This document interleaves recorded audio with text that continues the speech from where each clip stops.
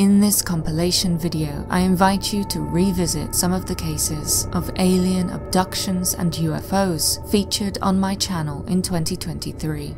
My name is Laura, and you are watching The Paranormal Scholar.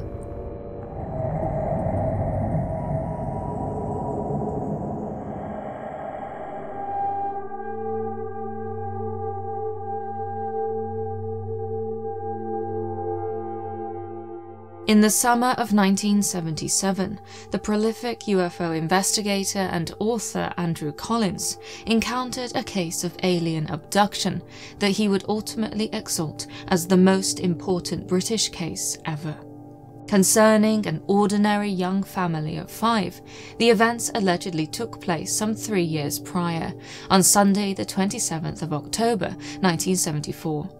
The happenings were so traumatic, involving the late-night kidnapping of 3 young children, as well as non-consensual medical examinations by alien beings and 3 hours of missing time, that the parents were too scared to speak out about what they had experienced.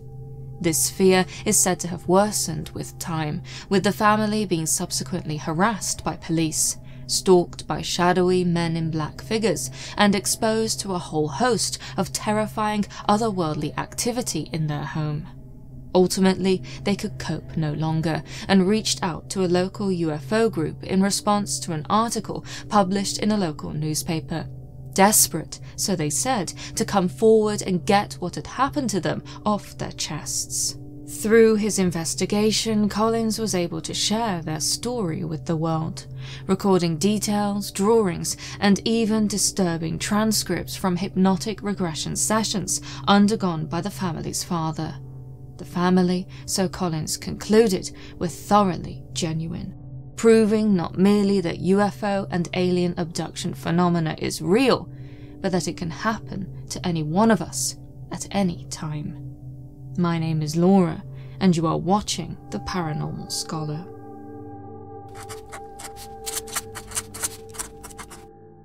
It was almost 10 o'clock at night, and the Avis family were on their way home after visiting mother Elaine's parents.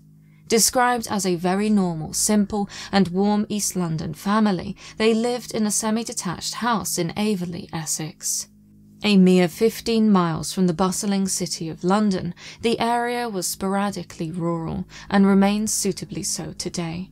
As such, on their drive home from nearby Harold Hill, they passed through patches of open countryside. Their route was usual, south from Hornchurch and along Hackton Lane, a journey of about 9 miles which ought to have taken them 20 minutes.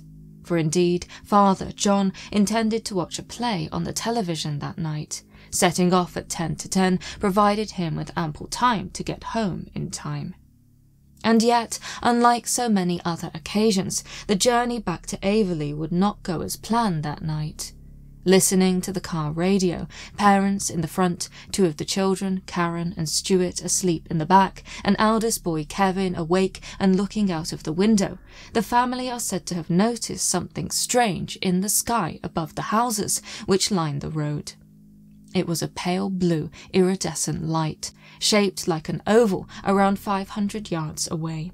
Described by the family as being akin to a bright star, it appeared to be following them, travelling in the same direction as the car, but stopping and starting as it moved. At first, the family assumed they were looking at a helicopter, and yet the longer it seemed to follow them, being obscured momentarily as they drove through a small area of woodland, it was clear that they were witnessing something unusual. Eerily, there was no other traffic on the road, and so driving through open, dark countryside, the only light that the family could see was this peculiar object. When the road turned sharply to the left, becoming Park Farm Road, the light turned also, changing its course, so it seemed, so as to continue following the car. After about half a mile, it appeared to adjust itself once again, putting it on a direct collision course with the road and the Avis family. As they approached a block of 4 terraced houses, the light disappeared from view behind thick bushes. Now on Averley Road, it was at this moment that John and Elaine were consumed by the feeling that something was terribly wrong. Entering a bend at 30 miles per hour, the air around them is said to have changed. Sound faltered, with neither the engine nor the tires of the car being audible. The only sound was that of the radio. That too, however, ultimately disappeared, as ahead of them on the road, just as they came through the bend, they were confronted by a wall of green mist. Dense, some 8 to 9 feet high, it covered the road in front of them. The radio cut out, crackling and smoking, causing John to let go of the steering wheel and pull out the wires.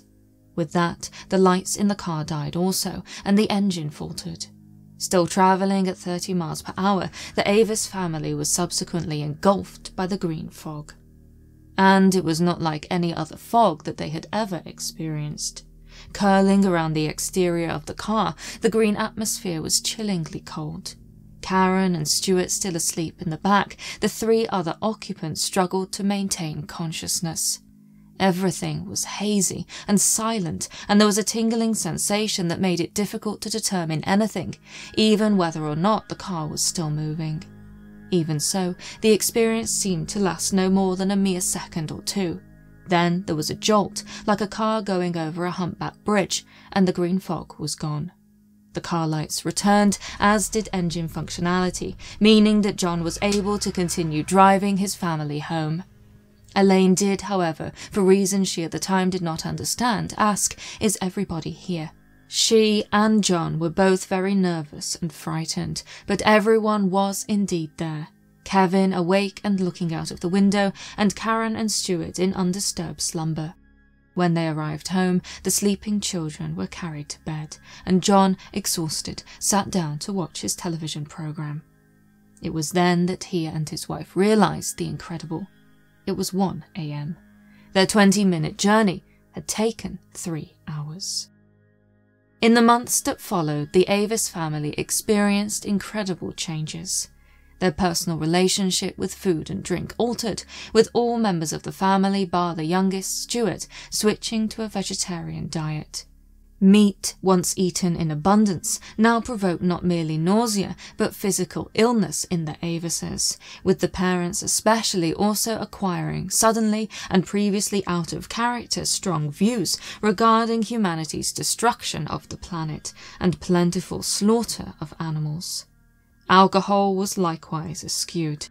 In addition, John, previously a heavy smoker, happily smoking some 60 to 70 cigarettes a day, completely and suddenly abandoned the habit after the experience. By Christmas, he suffered a nervous breakdown, with him being forced to quit his job and remain out of the workforce until the following September.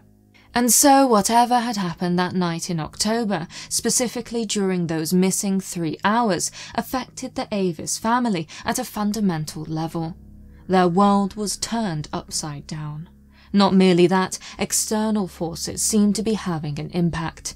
The family claimed that they were regularly followed by cars with tinted windows. In particular, they noted that the same 3 cars followed them well into the summer of next year. They were also, so they later claimed, stalked by men in black type figures, even describing how on one occasion 2 sat in a parked car opposite their house from 9 p.m. until 1 a.m. Ultimately, John was forced to phone the police to get rid of them, with the officer who arrived also acting suspiciously, turning up on their doorstep, so the family claimed, too quickly and without proper ID. This person supposedly drove away with the other 2 oddly behaving men. Such stalking is said to have continued, with the family's telephone ringing on multiple occasions without there being anyone on the other end, or, in the worst case, only the sinister sound of heavy breathing. This seeming campaign of harassment culminated in John, when out and about in his car, being persistently stopped by men claiming to be police officers. At its peak, this was said to have happened at least 5 times a week, with John, in order to comply with the law, being forced to attend his nearest police station so as to produce all relevant documents each and every time. This lasted for around a month. And as unsettling as these happenings were for the family, they were arguably minuscule compared to some of the other events reported by John and Elaine.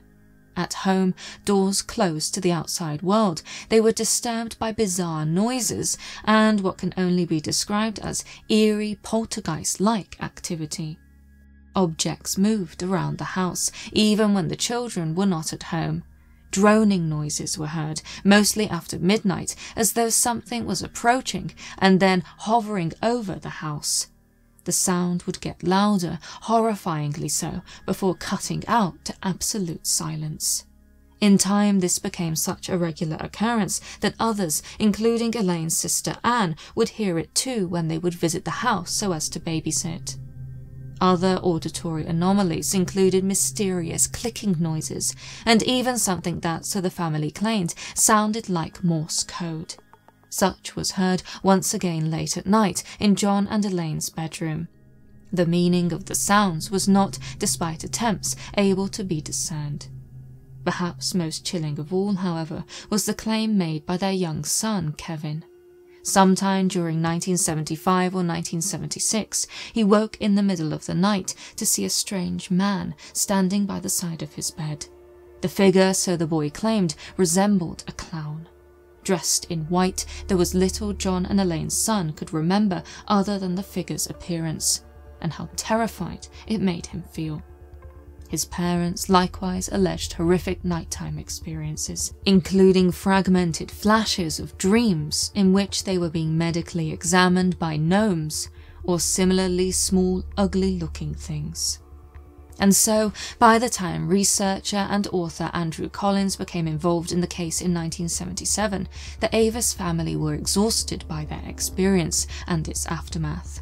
Encouraged to reach out after reading an article on UFOs in their local newspaper, they also wanted to get what had happened to them off their chests and, if at all possible, understand it better. Collins and fellow UFO researcher Barry King arranged to meet with John and Elaine on the 15th of August 1977. The first step, so Collins explained in the article he published the following year, was to establish the facts of the case via interviews. This achieved, he also set about proving some of the details of John and Elaine's story, such as the length of time that their October night journey ought to have taken, as well as the time that the television program they returned home expecting to watch was broadcast. He also tested their pre-existing knowledge of UFOs and famous abduction cases, including the arguably similar 1961 Betty and Barney Hill incident. Aside from basic general knowledge of extraterrestrial phenomena gathered through one or two television programs that they had seen, the couple knew little. In Collins' words, it seemed that their knowledge of the subject was very limited. And so, suitably impressed as to the genuineness of their claims, the researcher then suggested that the couple undergo hypnotic regression. This, after all, may be the way to unlock the secrets as to their missing 3 hours. And yet, the Avises, Elaine especially, were reluctant. As terrible as their experiences, both original and ongoing, had been, they were fearful as to where hypnotic regression could lead. Even so, John ultimately agreed. After all, the trauma of that night was still haunting him and his family. The nightmares, for example, of gnomish creatures and medical experimentations were not going away. The Avises had to find out what had happened to them during those lost 3 hours. And so it was on the 25th of September 1977 that John, along with Andrew Collins, Barry King, and a couple of other researchers, met with Dr. Leonard Wilder, a dental surgeon who had, for the past 20 years, used hypnotism to conduct research into reincarnation. The first session did not result in regression. John was said to have been very worried, almost cancelling the appointment at the last minute, and so the doctor instead focused on putting his mind at ease and performing what are described by Collins as basic arm levitation exercises in order to assess his suitability and sensitivity towards hypnotism. It was concluded that John was indeed a very good subject, meaning that a second session was arranged for the following Sunday. It was on this day that some of the most shocking and sensational details about the Avis family's experiences were revealed. Again joined by Andrew Collins and other researchers, John was put into a state of hypnosis by Dr. Wilder. Regressed back through his childhood, stopping at the ages of 13, 11, 5 and then 3, John's voice is said to have changed each time, sounding more and more childlike. Happy with this response, Dr. Wilder then asked to hypnotize John to recall the night that he and his family drove home to Averley. He first asked him to talk about the light that had followed their car. It was low, John is recorded as having said, bright and not one colour. He then went on to explain, in fragmented, mesmeric speech, how he and his family had driven into a very, very thick and green mist, with no lights and no noise all around. Prompted by the doctor to describe what happened next, a hypnotised John is claimed to have said, "into a big room." There, he explained, he was separated from his children. Not to worry, John mumbled, hypnotised. That is what the beings had told him and Elaine. What followed next, revealed through this second hypnotic regression session, is nothing short of terrifying. After driving into the green mist, John and his family are said to have been taken on board an alien craft, specifically a big room where he, separated from his wife and children, interacted with 2 species of alien. The first were described as tall and arguably eerie given the sinister nature of the situation, peaceful. They wore some manner of one-piece suit which covered nearly all of them aside from a small portion of their face. The colour of their skin was translucent or hollow-looking, and their eyes were said to have been very pink. When they communicated with John, they did so, he suggested, telepathically. "I thought what they were saying," John explained, hypnotised. These tall entities are said to have watched on as John was examined by a second species of being. Lying on some manner of peculiar examination table, John is said to have experienced a flat bar pass over the length of his body, seemingly scanning him. This medical machine was operated by a small, servile, fur-covered being. In time, both John and Elaine would produce sketches of the aliens they met on board the craft. Over the course of John's 3rd meeting with Dr. Wilder, a session which a scared Elaine reluctantly attended also, if only to witness and not participate in, John revealed further details about his and his family's abduction experience. This time, being directly interviewed by researcher Andrew Collins, John spoke more about the alien he described as the Examiner. This being's face, so he said, mumbling, hypnotised, was not very nice. It had big eyes and a mouth unlike ours. As the session continued, more questions were put to John. The answers were stranger and more sinister than anything that had come before. "Why have they come here?" asked Dr. Wilder. "To observe and to lead," was John's reply. "They said they need us as hosts."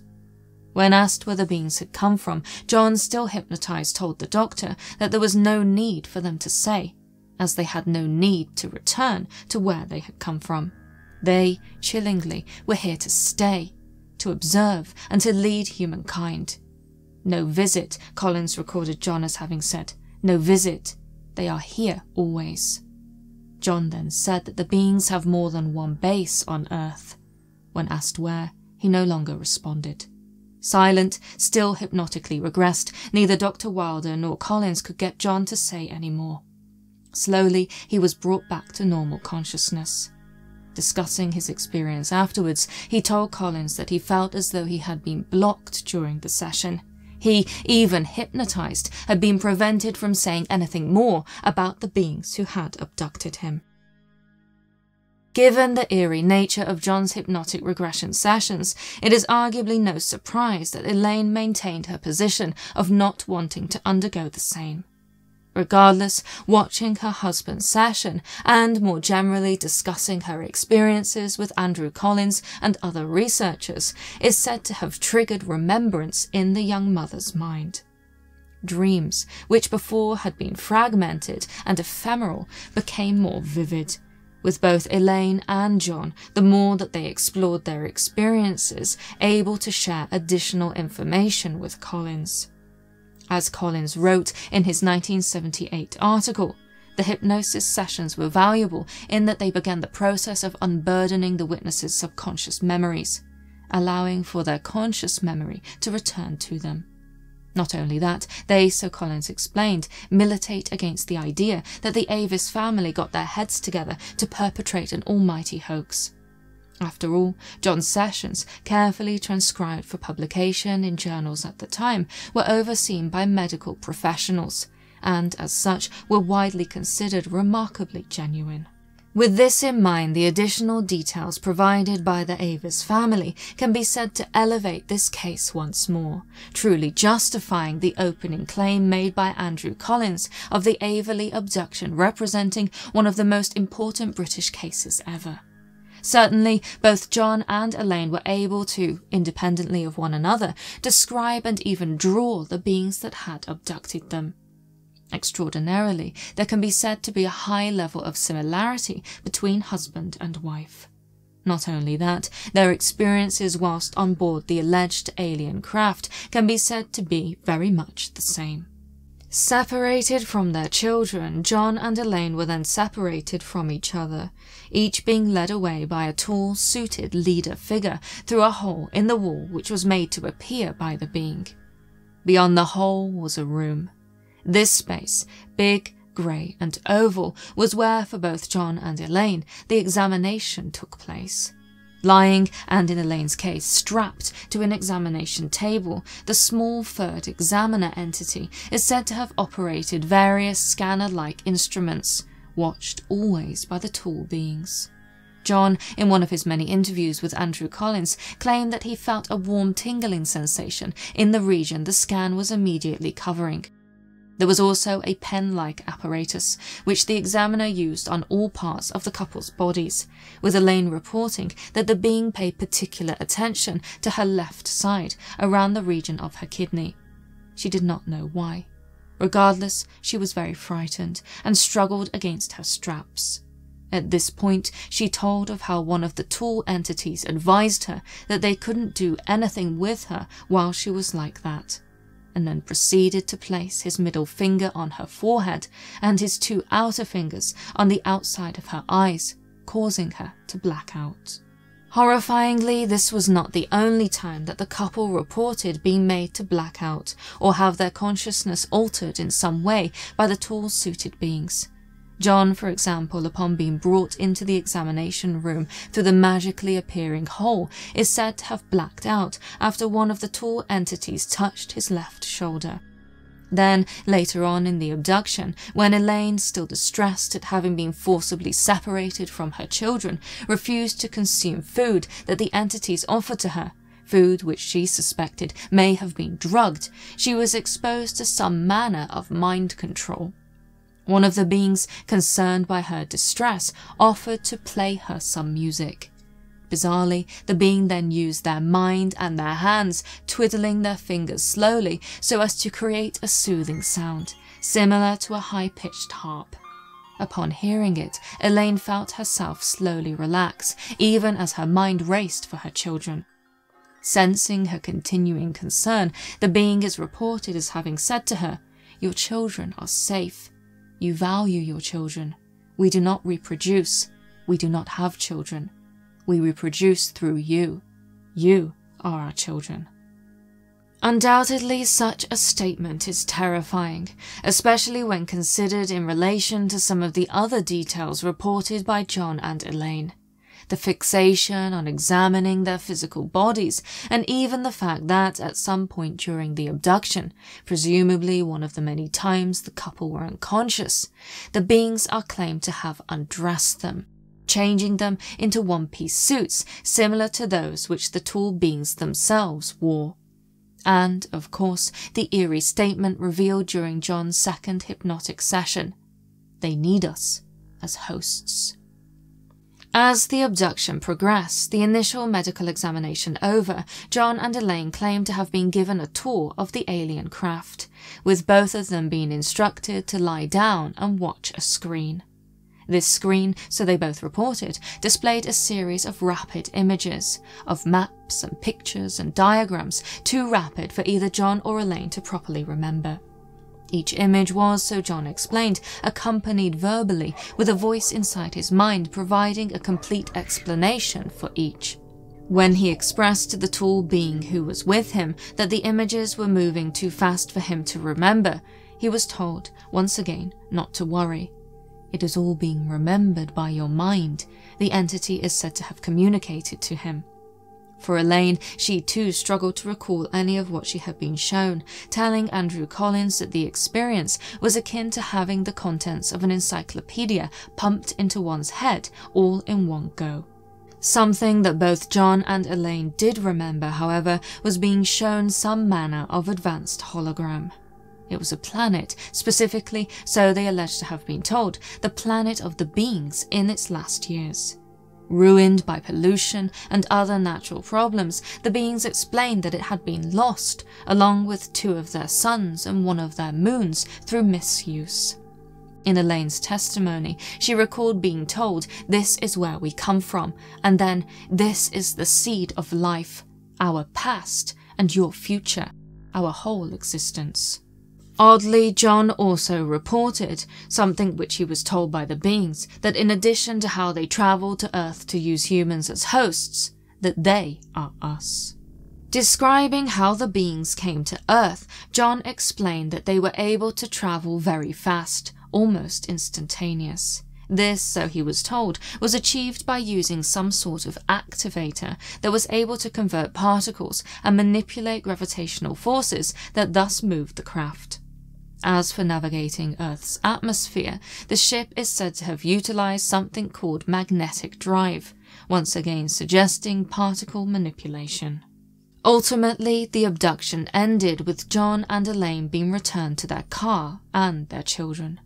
While the 2 youngest, Karen and Stuart, appeared to have remained asleep on the back seat of the vehicle for the entire length of the experience, their eldest son, Kevin, who had been awake at the point of driving into the mysterious green mist, had seemingly been taken elsewhere on the craft to have his own abduction experience.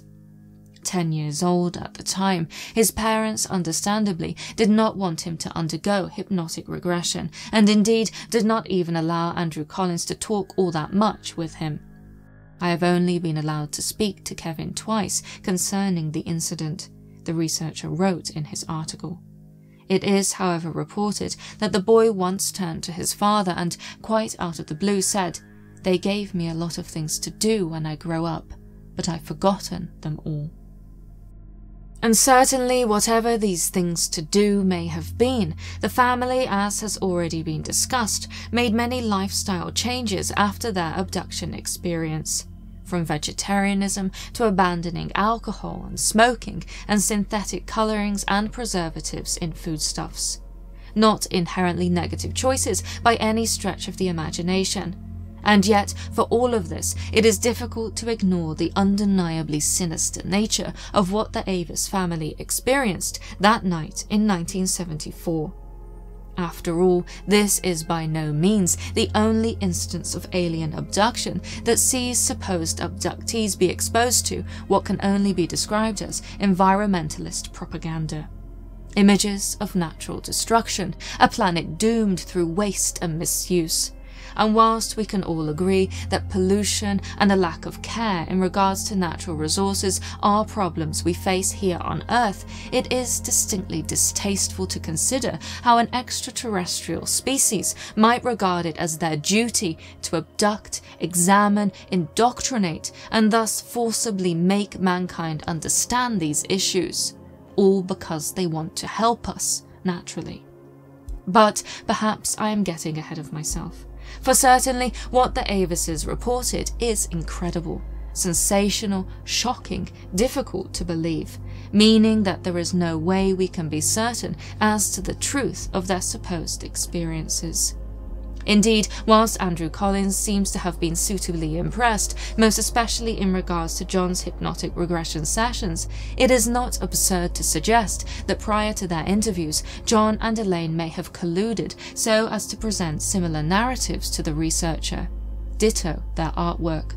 Whilst we are told that these similarities were produced independently of one another, as a married couple, John and Elaine would have had plenty of opportunities to fabricate a suitably believable, coherent fantasy before meeting with researchers like Collins. And yet, whilst it is appropriate, especially when discussing things such as this, to deploy a healthy dose of skepticism, motive must also be considered. John and Elaine Avis are pseudonyms. It took them 3 years to come forward to discuss what had happened to them, and in the aftermath, as far as can be discerned, they made no attempt to commercialize their experiences or profit from them in any way. They simply, as they told Collins, wanted to get what had happened to them off their chests. They were a normal family, a normal, scared family. And so what would have been the purpose in perpetrating a hoax? There is no obvious answer. Of course, that is not to say that all of what has been discussed here is true, only that the reason why it might not be is not abundantly clear. Moreover, the similarities between their alleged abduction experience and those of others is, in short, astonishing. The most obvious, of course, is the Barney and Betty Hill incident of September 1961, during which an American couple driving back in their car to Portsmouth, New Hampshire, from a vacation in Niagara Falls and Montreal, at first witnessed a UFO before being abducted. The UFO, similar to the Avis family's testimonies, was said to have been bright and moving, and the abduction, once again similar to the Avises, was revealed through hypnotic regression sessions. This creature, this leader is telling me something. He's telling you something. How is he getting it to you? I can see it in his face. His lips aren't moving. What did he tell you? Stay there and keep looking. Just keep looking. Could you hear him tell you? Oh, I gotta pull these binoculars away from my eyes. Could you hear him tell you this? Oh, no, he didn't say it. You felt he said it. It's all right. pounding in my head. Just don't pull the binoculars away. God, give me strength. Pull these binoculars down and run. God. Vivid, recurring dreams, odd buzzing sounds at home, and even thought transference communication with the beings who abducted them. Again, perhaps the Avises were seeking to imitate this high-profile case. But again, to what end? Most especially as, according to Andrew Collins, neither John nor Elaine had any knowledge of the Hill abduction. Another case of note in the Averley abduction is that of the Green Man of Ickley Moor. Taking place in December 1987, this story alleges an encounter with a small green being by a former police officer in open countryside in Yorkshire, England. The man is said to have been subsequently abducted, something which was only revealed under hypnosis after he was, like the Avis family, pursued by mysterious men in black. During his abduction, he, again similar to the Avises, was shown some manner of distressing film whilst on board an alien craft. Similar in theme to that which John and Elaine reported, the film supposedly contained lots of scenes of destruction, including starving people and waste going into rivers. The man is also reported to have been shown a second film by his abductors. However, when asked under hypnosis what the second film contained, he simply replied, "I'm not supposed to tell anyone about the other film. It's not for them to know." Just as in John's experience, the beings, so it seemed, were able to influence and restrict the mind of someone they had abducted, even whilst in a hypnotically regressed state. Ultimately, like John and Elaine before him, this abductee chose to remain anonymous. He was not interested in fame and fortune, only in sharing an incredible and terrifying thing that had happened to him. And so, if one is to consider that these experiences have even a kernel of truth in them, you must forgive me for not buying the alleged aliens' story about them being here to help us. Time and time again, abduction experiences prove the opposite. Abductees, even if they claim to be privileged by what they have seen, are left traumatized, even making changes to their lifestyles, with environmentalism being the most popular. Indeed, those who have worked with alleged abductees in the capacity as therapists have been reporting this trend for decades, with it not unusual for abductees to uproot their lives in the aftermath of an experience, quite literally, in some cases, running off into the wilderness to start afresh as park rangers or environmental activists. Of course, as has been said, this may not be inherently unhealthy, but, all things considered, does make one wonder as to the true motives of these sinister, seemingly mind-controlling, shape-shifting, abducting entities. Physically weak, but mentally strong, it may be that by showing humans distressing films of destroyed planets whilst medically examining them and taking away their children, they are attempting to force an outcome that favours them, but ultimately not us. A way to disarm, to erode their enemy before invasion. The precise details are ghastly to consider. Before concluding this case, I want to focus on what may be an overlooked detail in the Averley abduction. After all, it is easy, no doubt, to get lost in the sensational claims of tall beings and ugly furred examiners and impressive planetary holograms. Such makes it tempting to dismiss it all as nonsense. In this way, it is in the mundanity that we might find a slither of much-needed realism. Describing his abduction experience to Andrew Collins, John said, rather as a throwaway comment, that the craft environment in which he found himself was rather bland. Everything was either colourless or grey. The lighting was low, and the only smell that he could remember was whilst he was being examined. Something akin to ozone, a gas with a distinctly pungent odour. Nothing more was said about this in Collins' report, and arguably why should it have been elaborated upon? Details about the beings and what they were doing to the couple are arguably far more interesting. And yet, the smell of ozone can be said to be the mundane realism that those of us struggling to believe this case and wider abduction phenomenon may very well need. After all, given the context of the claim, that the Avis family were abducted, taken on board an alien vehicle that not only travelled across space at high, almost impossible speed, but was also capable of navigating the Earth's atmosphere at low orbit, a smell akin to ozone is highly relevant. As part of my ongoing research, I have spoken to an anonymous source with a US Air Force background, specifically in regards to space warfare, who claims that an ozone-like smell makes good sense in terms of extraterrestrial craft. In the course of our dialogue, they highlighted INVAR, a nickel-iron alloy with anomalous thermal and magnetic properties, useful for aerostructure applications, explaining how it produces an odd smell when mixed with the air or skin.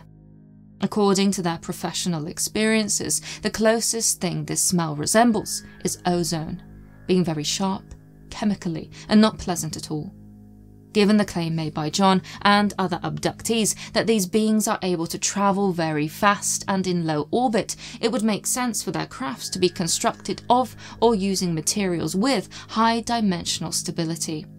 INVAR, an alloy which demonstrates a relative lack of expansion or contraction with temperature changes, may be one such material, able to withstand the physical pressures that come with the high level of acceleration required for space travel and low Earth orbit. That John somehow knew this, mentioning the smell of ozone, can be said to be the detail that makes his testimony extremely compelling indeed. My contact also revealed in cloaked and covert terms that the US Air Force is already using this material in classified devices that are designed for low Earth orbit. And so, whatever these things are, and wherever they might come from, I would caution against disbelieving in all cases, most especially when the details are as specific and significant as this. It is unsettling, and perhaps easier and more desirable to turn away, but I am sorry to say that, given the current combined weight of inter, extra, ultra-terrestrial testimony, it may very well be the time to pull our heads from the sand and start paying attention to what is really going on around us.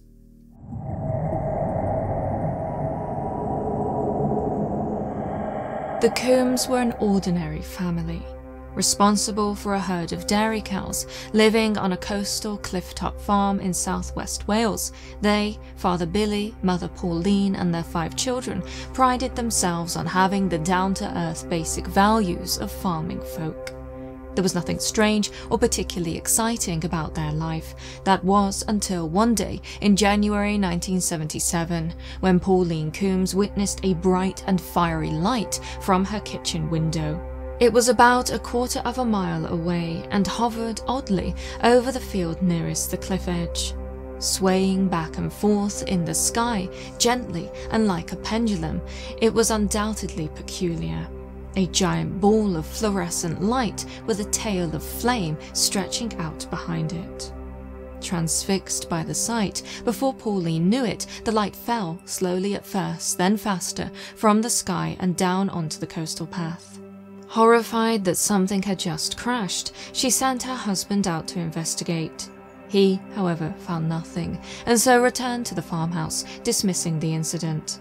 The very next day, numerous unmarked army trucks, soldiers in camouflage uniforms, and about 50 frogmen arrived at the farm, wanting to investigate the coastal path near to where Pauline had seen the light drop from the sky. When asked what they were doing, they simply told the family that they were there to rebuild the coastal path after a landslide. When he tried to see what they were really doing, Billy, so he alleged, was prevented from getting any closer, despite the military personnel being on his land.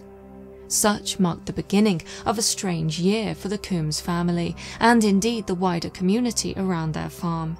For southwest Wales, according to their testimonies and local reports collated at the time, was visited by something otherworldly in 1977. Lights in the sky, strange aircraft, and even tall men, helmeted and dressed in silver suits. It was an invasion of sorts, with the invaders, those suited figures who stalked the fields of Ripperston Farm, feared to have come from the stars. My name is Laura, and you are watching The Paranormal Scholar.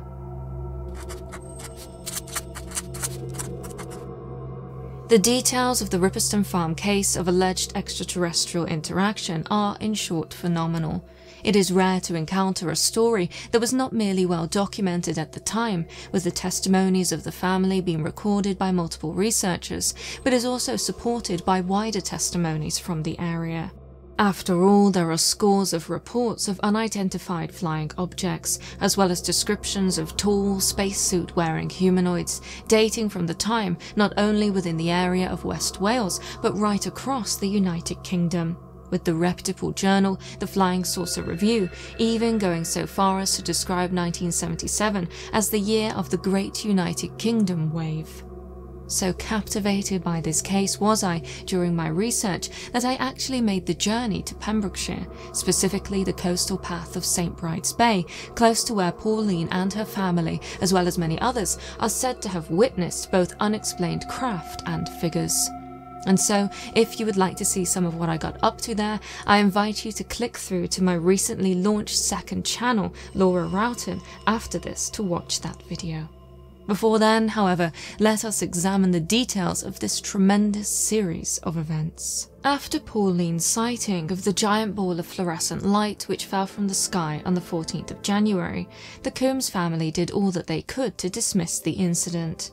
As ever, there was work to be done on the farm, meaning there was no place for strangeness or silliness. Even so, the appearance of a vast number of military personnel on the coastal path of St. Bride's the next day was unsettling, and in the words of the down-to-earth dairyman Billy, damn strange. What is more, over the next few weeks, further strangeness is said to have haunted the family. In particular, the household supposedly suffered many electrical problems. Fuses in farm machinery, including milking machines, repeatedly blew. Dozens of light bulbs exploded, sometimes immediately after they were put in. And impressively, 2 television sets overloaded in the space of 2 weeks, resulting in all their wiring being burned out. 5 different repairmen were called to the farm, but the cause was a mystery, with the TVs being unable to be fixed. Consequently, the Coombs family got into somewhat of a habit of having repairmen and electricians come to Ripperston Farm so as to attempt to fix their appliances and confirm that their electrical wiring was safe. According to The Uninvited, a book first published by Clive Harold Stutter in 1979 after interviewing the family so as to preserve their experiences, none of the tradespeople called to the farm were able to offer any sort of insight into why the malfunctions were happening. The possibility of rewiring the whole house was floated about, but more, it seems, in an act of desperation than anything that would have actually resolved the issues. For indeed, whilst more televisions continued to overload, the family's car, most certainly not wired into the rest of the house, also suffered electrical problems. Only a few weeks after the initial incident, Pauline was driving, along with 3 of her children, close to Littlehaven, on the final 3-mile stretch of gloomy country lane that would take them home to Ripperston Farm. It was night, and it was against the black of the sky that a 10-year-old Kieran, one of the Coombs' sons, saw a peculiar light speed out of the darkness.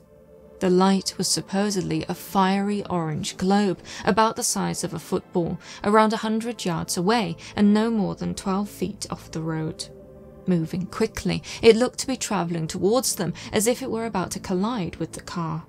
Terrified, with her children, Kieran and his 8-year-old twin sisters Leanne and Joanne screaming in the passenger seats, Pauline put her foot down so as to accelerate under the seemingly falling object. And yet it never hit them. The ball of light, so is described in The Uninvited, sped over them, shortly dazzling her and lighting the car up as it did. Watching through the back window of the car, Kieran then saw it stop and bizarrely change direction so as to follow the vehicle. Hedge-hopping alongside the car for more than a mile, Pauline was able to see it out of the driver's side window, with it maintaining both speed and direction with the car. It was said to have been like a gleaming orange football, dazzling bright with a white torch-like beam of light shining down from underneath it. As the by now horrified family approached the farm, the car's headlights are said to have started to dullen and ultimately fail, followed by the engine itself cutting out. When this happened, the orange light moved over the top of the car, illuminating the entire vehicle. With home in sight, Pauline and her children abandoned the car and ran to the house, screaming for Billy and their oldest son Clinton to help them. Rushing outside to investigate, they are said to have found the car bathed in a ray of white light emanating from the orange globe of light that hung motionless over it. It then supposedly moved off and vanished over the house and in the direction of the cliff edge.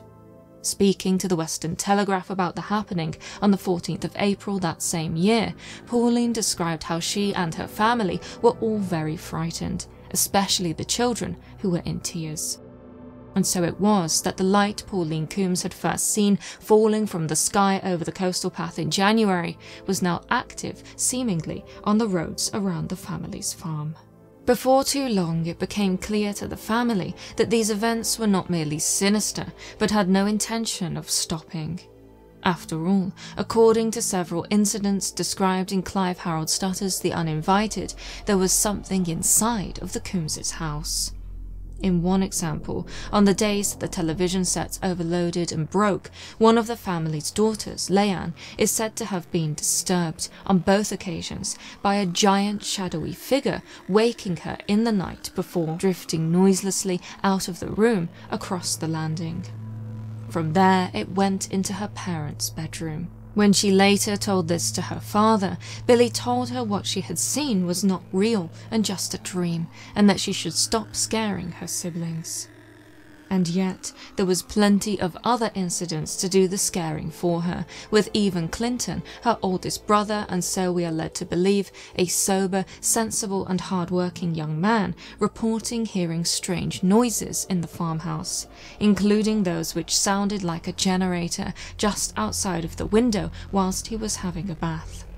The low-pitch humming supposedly came through the closed window and filled the room around him, causing him to jump out of the bath and flee in fear. Before too long, the entire family was on edge. Not merely that, they were experiencing behavioural changes also. Billy, usually cheerful, was often irritated and impatient. The children were becoming more and more withdrawn. Even the family's dog, a black Labrador called Blackie, was acting differently. Such reached a peak in the spring of 1977 when, one night around midnight, as Pauline and Billy were watching a film together in the living room, the animal became restless.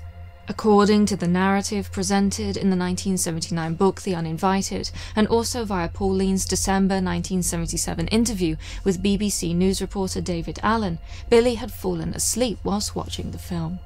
Pauline continued to watch alone, but struggled to pay attention to the television on account of, first, their dog's behaviour, and second, the appearance of lights akin to car headlights outside the window, seemingly coming down their driveway.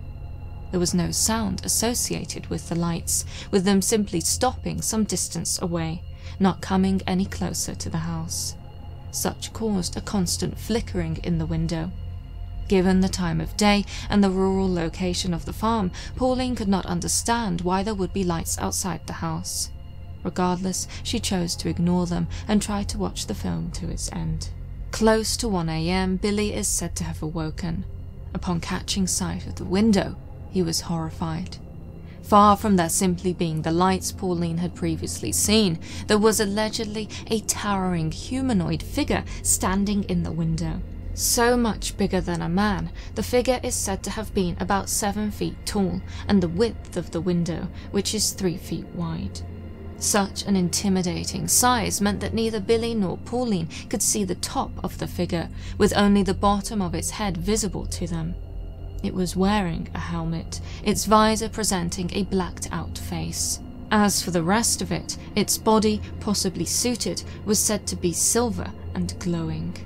Pauline was instructed to run upstairs to check on the children.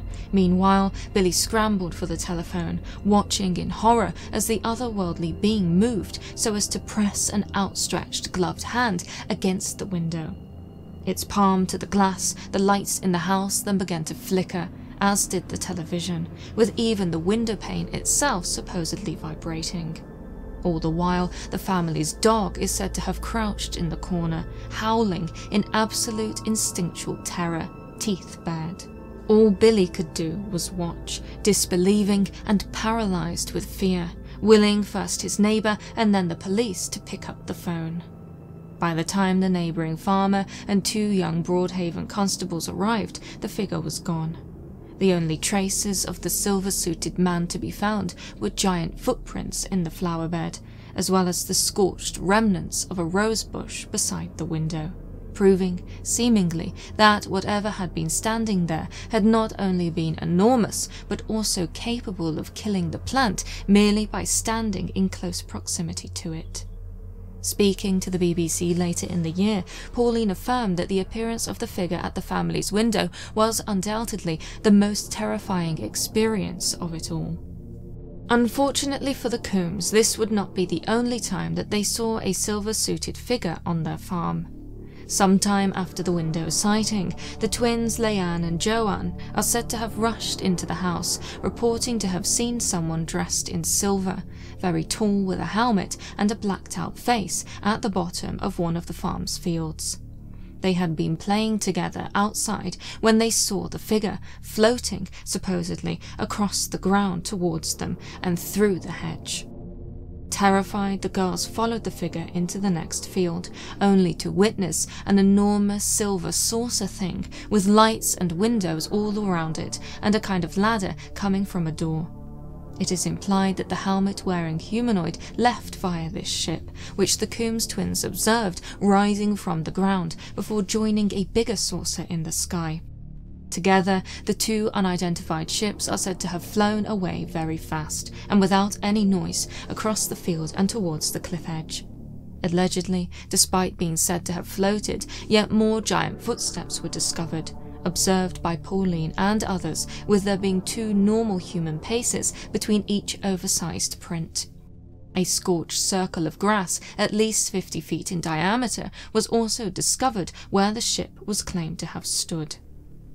Later that same day, Pauline apparently saw the figure again from a window in the house. Described in The Uninvited, it is said to have lurked just beyond the illuminated part of the lawn, in the dark of the driveway. Again, tall, silver, luminous, it was unmistakable as the same figure as the others which had been seen around the farm. Glowing eerily in the dark, Pauline claimed that it floated slowly up the drive and past the house, with its arms rigidly at its sides. She watched it for a brief moment, after which it disappeared into the dark. Eerily, the next morning, Pauline is said to have woken to find her arm inflamed, swollen and irritated and difficult to move. Not only that, she had woken late, something highly uncharacteristic for the young farmer's wife, being overwhelmed by feelings of fatigue.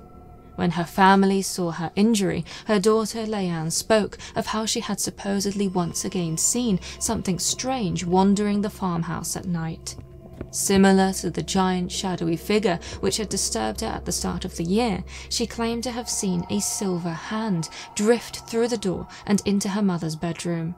Her father, Billy, had been tending to a heifer that night, and so little Leanne had been sleeping in bed with her mother. The disembodied silver hand reportedly drifted over to Pauline and touched her arm. Such was, so the girl claimed, the cause of her mother's injury. It is said that it took 3 weeks for Pauline's arm to heal. Without a doubt, these claims are sensational. The frequent appearance of humanoids is one thing, their ability to enter the Coombs family home and cause injury to them is another. And yet they, the Coombs, were not the only people in the area to report encounters with such entities. Incredibly, and most certainly chillingly, reports from the time in publications including Flying Saucer Review proved that they were not alone in their claims. For example, in an edition published in June 1977, the journal details how, on the 17th of March, on the northeast side of St. Bride's Bay, a 17-year-old Stephen Taylor saw a tall male figure standing by a farm gate. The figure was, so the young man reported, wearing a sort of semi-transparent suit. Upon being spotted, the strange humanoid is then said to have approached Taylor, thoroughly terrifying him and causing him to flee home. Earlier that same night, Taylor had supposedly seen a strange light in the sky, a pear-drop shape of glowing orange, somewhat reminiscent of that which Pauline spotted earlier that year in January. Then, again, this time in an edition published in August, there was a highly detailed interview with Rosa Grenville, the owner of the Haven Fort Hotel, who claimed to have observed 2 long-legged figures standing beside a UFO in the field beside her home. It was around 2 in the morning on the 19th of April 1977, and the figures were said to have been 6.5 or 7 foot tall and dressed head to toe in a sort of white plasticated suit. They, so the hotel owner explained to her interviewers, had longish arms because they seemed to be measuring something outside of the craft. Watching via a pair of binoculars from her window, Grenville saw them climb the bankside, turning round and observing. Unsettlingly, the figures were said to have had no features at all. Both simply possessed a blank face. No eyes, no mouths, nothing. When they were finished, they returned to the craft, which lifted and shot off into the night sky and across the bay. It is unclear for how long the hotel owner observed the strange scene. However, one intriguing and undoubtedly unsettling detail is that both her bedside radio, plugged into the mains power, and her mechanical bedside clock stopped running on the night of the encounter. The time at which they stopped was 3:30 a.m. Even one of Pauline Coombs' young family members, her 11-year-old nephew Mark Marston, is said to have seen a silver-suited, helmet-wearing figure who drifted through a closed farm gate. The boy was left terrified and was most certainly, according to his parents, not one to make up stories. He had, after all, screamed and cried all the way home. And so, adults and children alike seem to have witnessed odd humanoids, with perhaps the most famous of the related sightings being those which came from the nearby Broadhaven school. Early on in the year, on Friday the 4th of February, some 15 schoolchildren are said to have observed not merely a UFO, which supposedly landed near their school, but also at least one man come from it wearing a silver suit and being generally very scary. According to a 9-year-old Jeremy Passmore, we felt very scared. One of his friends, another 9-year-old called David George, wanted someone to go to the toilet with him afterwards out of fear. With another boy again, Tudor Owen Lloyd-Jones, aged 10, nearly crying because he was so scared that he was going to be disintegrated. Another child again is claimed to have been so fear-gripped that he injured his leg after he fell whilst running away. One would think that the boys had truly seen something strange in order to warrant such a hysterical response. Thus, it is clear that the Coombs family were not the only ones within the St. Bride's Bay area to experience the strange and quite possibly otherworldly that year. Indeed, a rich tapestry of related testimonies are easily uncovered when one knows where to look, with it being quite impossible to document all that happened in 1977 within a single video. Even when focusing on the Coombs themselves, it is difficult to surmise just how much the family experienced over the course of the year. For, by December and the ultimate conclusion of the phenomena, they had endured all manner of electrical anomalies at the farm. Several encounters, both distant and close, with strange, seemingly extraterrestrial, silver-suited figures, abundant sightings of ships and lights in the sky, large circular scorch marks in their fields, bumps and bangs throughout the house, and inexplicable behavioural changes within the family. It is even claimed that the Coombs were forced to put their dog to sleep after he was driven insane by what he had seen at the window of the house. His behaviour, so the author of The Uninvited relayed, became progressively more erratic and unpredictable after the shocking nighttime incident, with him running in circles, snarling and howling each night, looking to where the figure had been. The animal was, so we are told, destroyed by the otherworldly sighting. And Blackie was not the only animal on the farm to be affected. It is also recorded that the Coombs' livelihood, their herd of dairy cows, suffered, with them the entire herd being somehow teleported on and off the farm by mysterious lights. No doubt this is a highly dubious claim, and yet many, including the naturally skeptic Billy, as well as other farmers in the area who found the relocated cows rampaging through their fences and fields, attested to the, at one point, irritatingly frequent happening.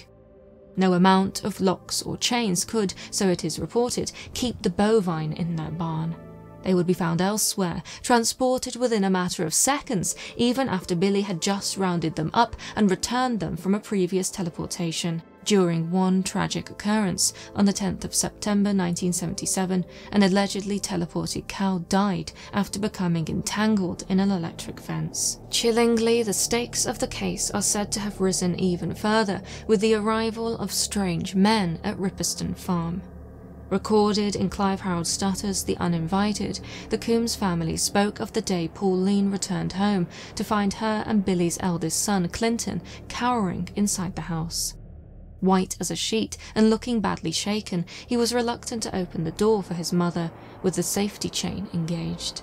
Apparently, so Clinton explained, 2 men had arrived at the farm. They had only just left, and yet Pauline had not passed anyone on the driveway. Explaining further, the unsettled young man supposedly told his mother that the men weren't really men. They had not been, so he stated, human. Said to have pulled up to the farmhouse in an enormous silver car, one had stayed in the vehicle while the other approached the house.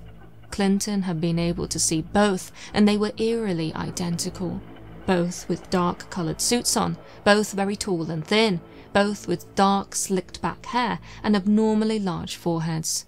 The one who walked up to the house, so Clinton explained, glided rather than walked.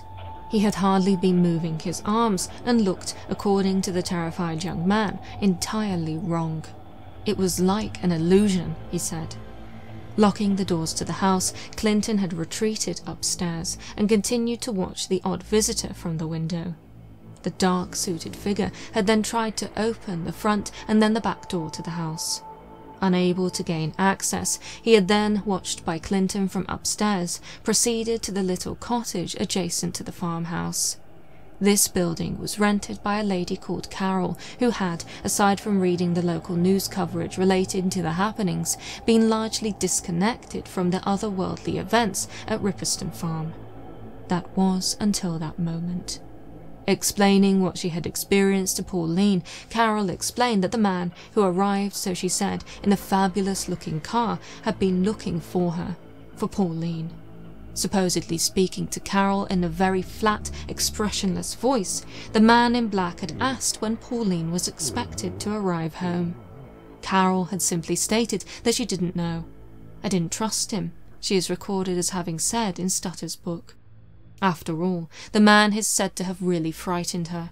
Not only had he seemingly manifested at the lady's side, startling her, he had also looked strange, with a really high forehead, glazed, unblinking eyes, and skin that appeared to be wax-like, plastic somehow, absolutely smooth, shiny looking. After telling him that Pauline was not home, the man had left, with him, as Carol turned to enter her cottage, simply disappearing from sight. Bizarrely, later that same day, Rosa Grenville, the owner of the Havenfort Hotel, who claimed to have witnessed strange suited figures on the grass outside her house only a few months earlier, was likewise visited by dark-suited men. The same as Pauline Coombs, she had not been home at the time, meaning that her daughter had been alone when they arrived. One stayed in the car, one approached the house. He was looking for Rosa. Did the daughter know when her mother might be home? Thoroughly frightened, the daughter had expressed to her mother that there had been something fundamentally wrong with the visitors.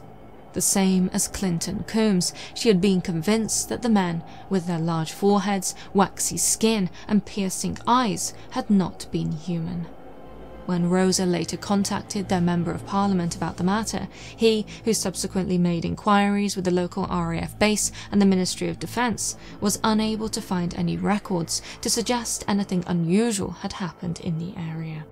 And so the Coombs, the Grenvilles, and others who lived within reach of the St. Bride's Bay coastal path continued to live in fear of the lights, the figures, and now the otherworldly men in black who seemed to be stalking the area.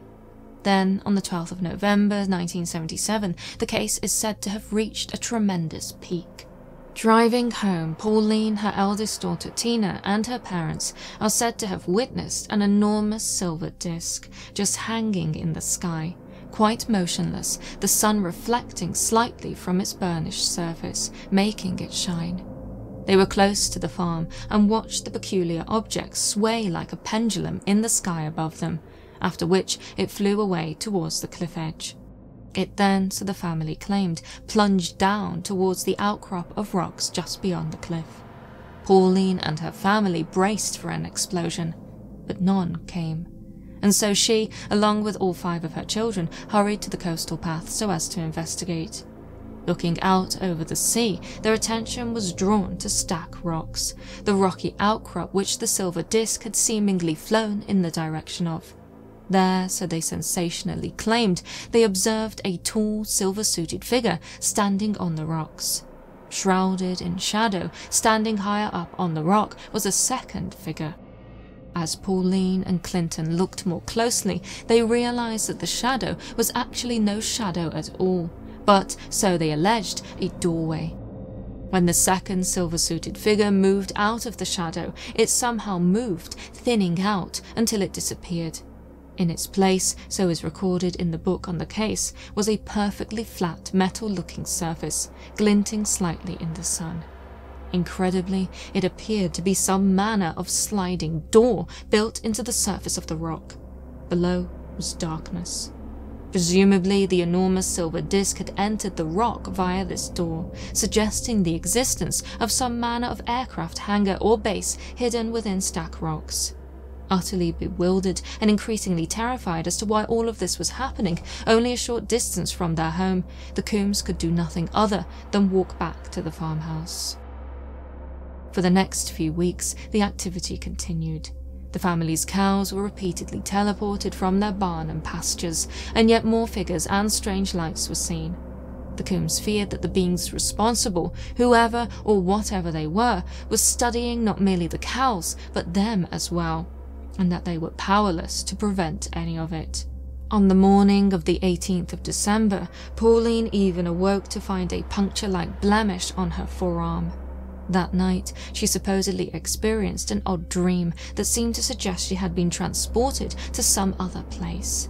A bed in some sort of domed room with an enormous screen on one wall and different coloured flashing lights, with the subsequent mark highly suggestive of an abduction experience. The very next day, the activity, which had started 11 months before, came to an end. Driving home in the dark after visiting Pauline's parents, the Coombs were shocked to see an enormous ball of bright orange light with all the size and brilliance of the sun suspended motionless over the cowsheds. Just like the other lights they had seen, it swayed from side to side like a luminous pendulum. Was it about to abduct the cows? Was this the light responsible for their teleportations? However, before they were able to find out the answer to their questions, the light, with frightening suddenness, streaked off, up and away from them, diminishing in size as it went, until it was barely as big as a distant planet. And so they, the uninvited visitors who had first arrived at Ripperston in January, were gone. After that, so we are led to believe, the family never saw nor encountered anything unusual at the farm again. Truly, the case of Ripperston Farm is exceptional, not merely because of the detailed testimonies of the Coombs family, but because of the wider network of statements from others, such as Rosa Grenville from the Havenford Hotel and the children of the Broadhaven School. Speaking of the reliability of the family's statements, researcher and author Clive Harold Stutter, who we must thank for having travelled to meet the family so as to safeguard their stories for future generations in his book, was convinced of their genuineness. At first reticent and reluctant to engage with the press, Billy and Pauline were frightened of all that they had experienced, but, given its repeated and extensive nature, felt as though they were obligated to share their story. After all, as Stutter points out, there were so very many similar sightings in the area that, in May 1977, a Ministry of Defence spokesman was forced to release a statement to the British press admitting that they had indeed received reports of sightings of unexplained objects in the West Wales area, and the people who have reported these sightings are genuinely sincere people, genuinely concerned. We, so the spokesman confirmed, investigate every report on this assumption, and we do not discount the possibility of intelligent life in outer space. Such can be said to be quite an out of character and quite possibly even embarrassing statement for a military department to make. They knew there were sightings and, as far as they were willing to admit, they were not responsible for them and were, presumably, powerless against them. And certainly, from what we are led to believe via the Coombs' testimonies, the military was very much interested in what was going on in and around the St. Bride's Bay area, with Billy Coombs even stating that he had been ushered off his own land by army personnel and naval frogmen after Pauline saw the light fall from the sky and onto the coastal path in January.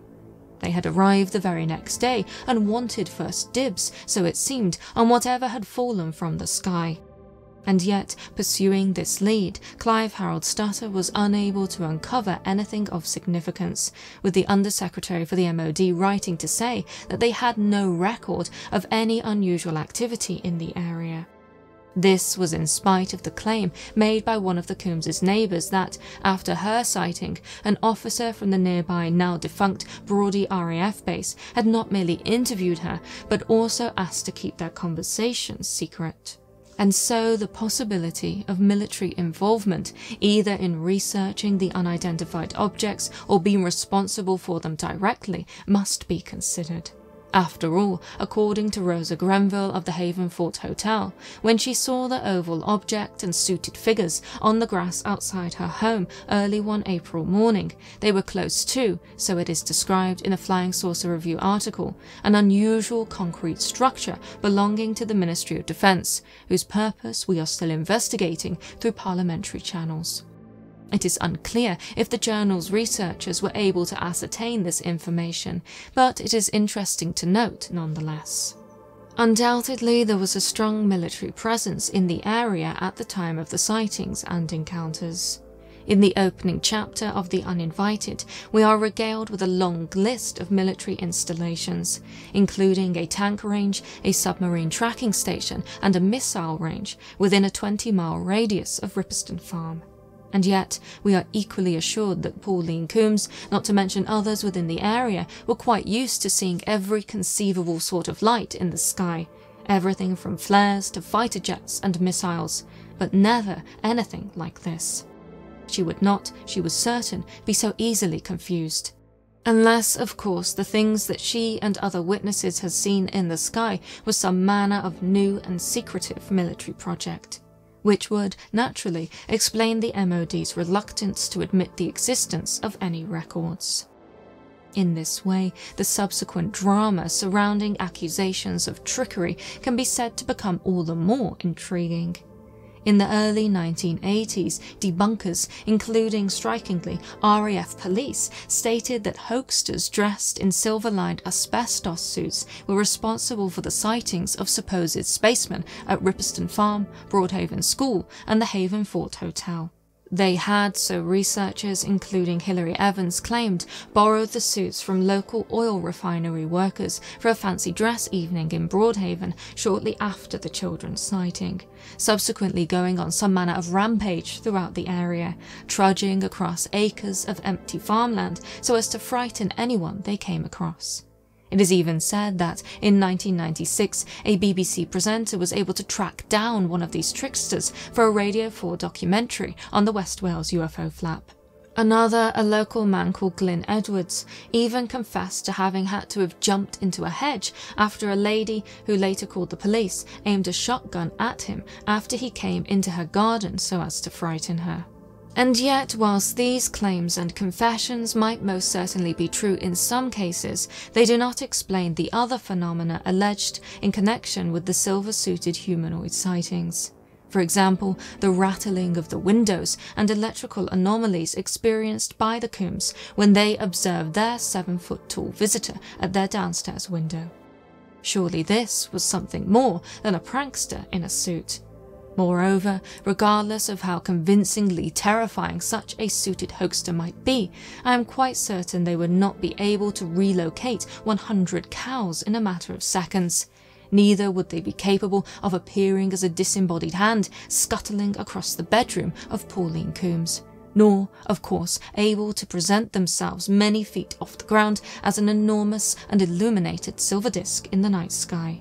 Then, critically, the so-called debunkers claim that the suits were borrowed after the schoolboys saw their spaceman, suggesting the suit borrowing, if even true, was a reaction to the earlier sighting and not the cause. Further skeptical considerations which could help to explain, at least in part, some of the 1977 sightings, for example those of the Broadhaven schoolchildren, might be found in the pop culture of the time, specifically episodes of the television programme Doctor Who. Undoubtedly a cultural phenomenon even today, in the 1970s Doctor Who was even more so, with its episodes attracting in excess of 12 million viewers. By comparison, recent episodes, with the UK possessing a larger population now, attract on average a mere 3 to 4 million. On the 29th of January 1977, only a few days before the schoolchildren's sighting on the 4th of February, part 1 of the Robots of Death episodes was released. Might it be that the children, who were aged between 9 and 11, were left terrified, as was common, by this Doctor Who episode, leading them to think that they saw, either as a misidentification of something else or as part of a game of make-believe, a silver-suited robot man in the field outside their school? It is worth considering. And yet again, all of this, as convincing as it might sound to the skeptically minded on its own, does little to explain the wider phenomena reported throughout the year. And such simple explanations can be said to look less and less convincing the more one considers the wider phenomena. Most striking is how, when one does wider research, it becomes clear that all of this was by no means limited to South West Wales. Only early the very next year, with the sighting dating to the 2nd of January 1978, the British UFO Research Association reported how a human-like figure, some 6 to 7 feet tall, dressed in a pure white one-piece suit and helmet, was spotted by 4 men on the outskirts of Liverpool. Very similar to those reported by the Combs, the humanoid's arms were said to have hung motionless at its sides before beginning to walk towards the car in which the terrified men sat. After fleeing in fear, the police were involved, with them confirming that none of the witnesses were intoxicated and that no trace of the odd humanoid could be found. Given that Rainford, where the figure was sighted, is some 200 miles from St. Bride's, it is highly unlikely that Glyn Edwards and his suit-borrowing buddies were responsible for this sighting. And then, of course, there is the infamous case of All Colours Sam, the bizarre Sandown clown, again suited and helmeted, said to have been encountered by 2 children on the Isle of Wight in 1973. Looking further into the future, one can even draw similarities between what the Coombs family claimed to have experienced at their farm with that which the Andrews family experienced at theirs in the 1980s, when they were stalked by lights and figures which they ominously referred to as the Watchers. Of course, none of this is to say that what the Coombs, or indeed anyone else, saw was extraterrestrial in nature. There is not enough evidence to get anywhere close to saying that. Rather, these points are made to showcase how simple explanations, here the accusation of asbestos suit trickery, are equally limited in terms of dismissing what are undoubtedly complex and unusual happenings. It should also be clear that all these similar testimonies being one big coincidence, the blank check so favoured by obstinately close-minded disbelievers and material fundamentalists, just doesn't work in this case. There is simply too much even to be covered and considered in this video. Something unusual, whatever it may have been, happened in the area around St. Bride's Bay in 1977. And so I shall end by inviting you to reflect upon it for yourselves and to draw your own conclusions as to what the Coombs and the Grenvilles and the school children of Broadhaven School and all the others combined saw, encountered and experienced in 1977.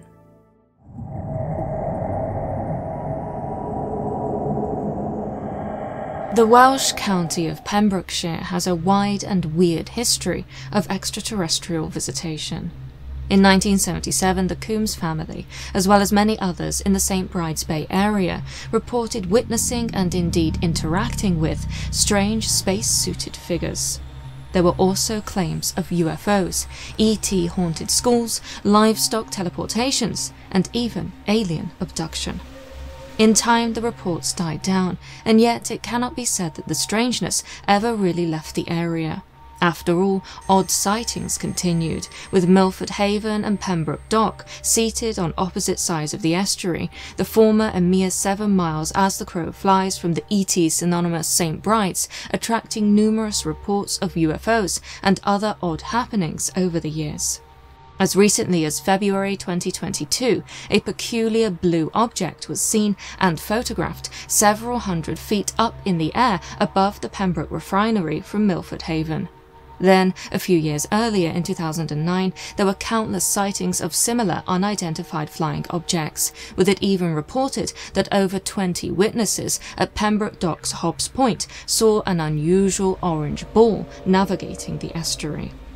This orange ball, described as a large fiery mass in other sightings, was also seen by a woman known as Susan. Unlike many others who witnessed the same phenomenon, she was not left in awe or desirous to find out more about what she had seen. Rather, she was terrified. After all, that evening, sitting in her boyfriend's car, eating fast food whilst looking out over the estuary from Hobbs Point, had been arranged to serve as a distraction from the other strange and horrifying things slowly devouring her life. For indeed, only 3 days prior, Susan had encountered an alien being.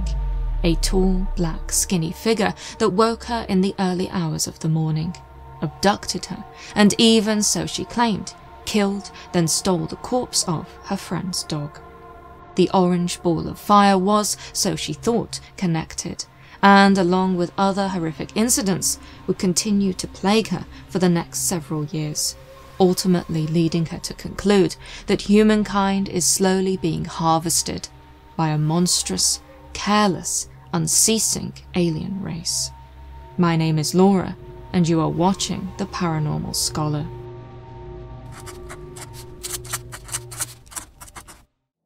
Susan's story truly begins with G.L. Davies, a Pembrokeshire native born in 1975 with a lifelong interest in the paranormal.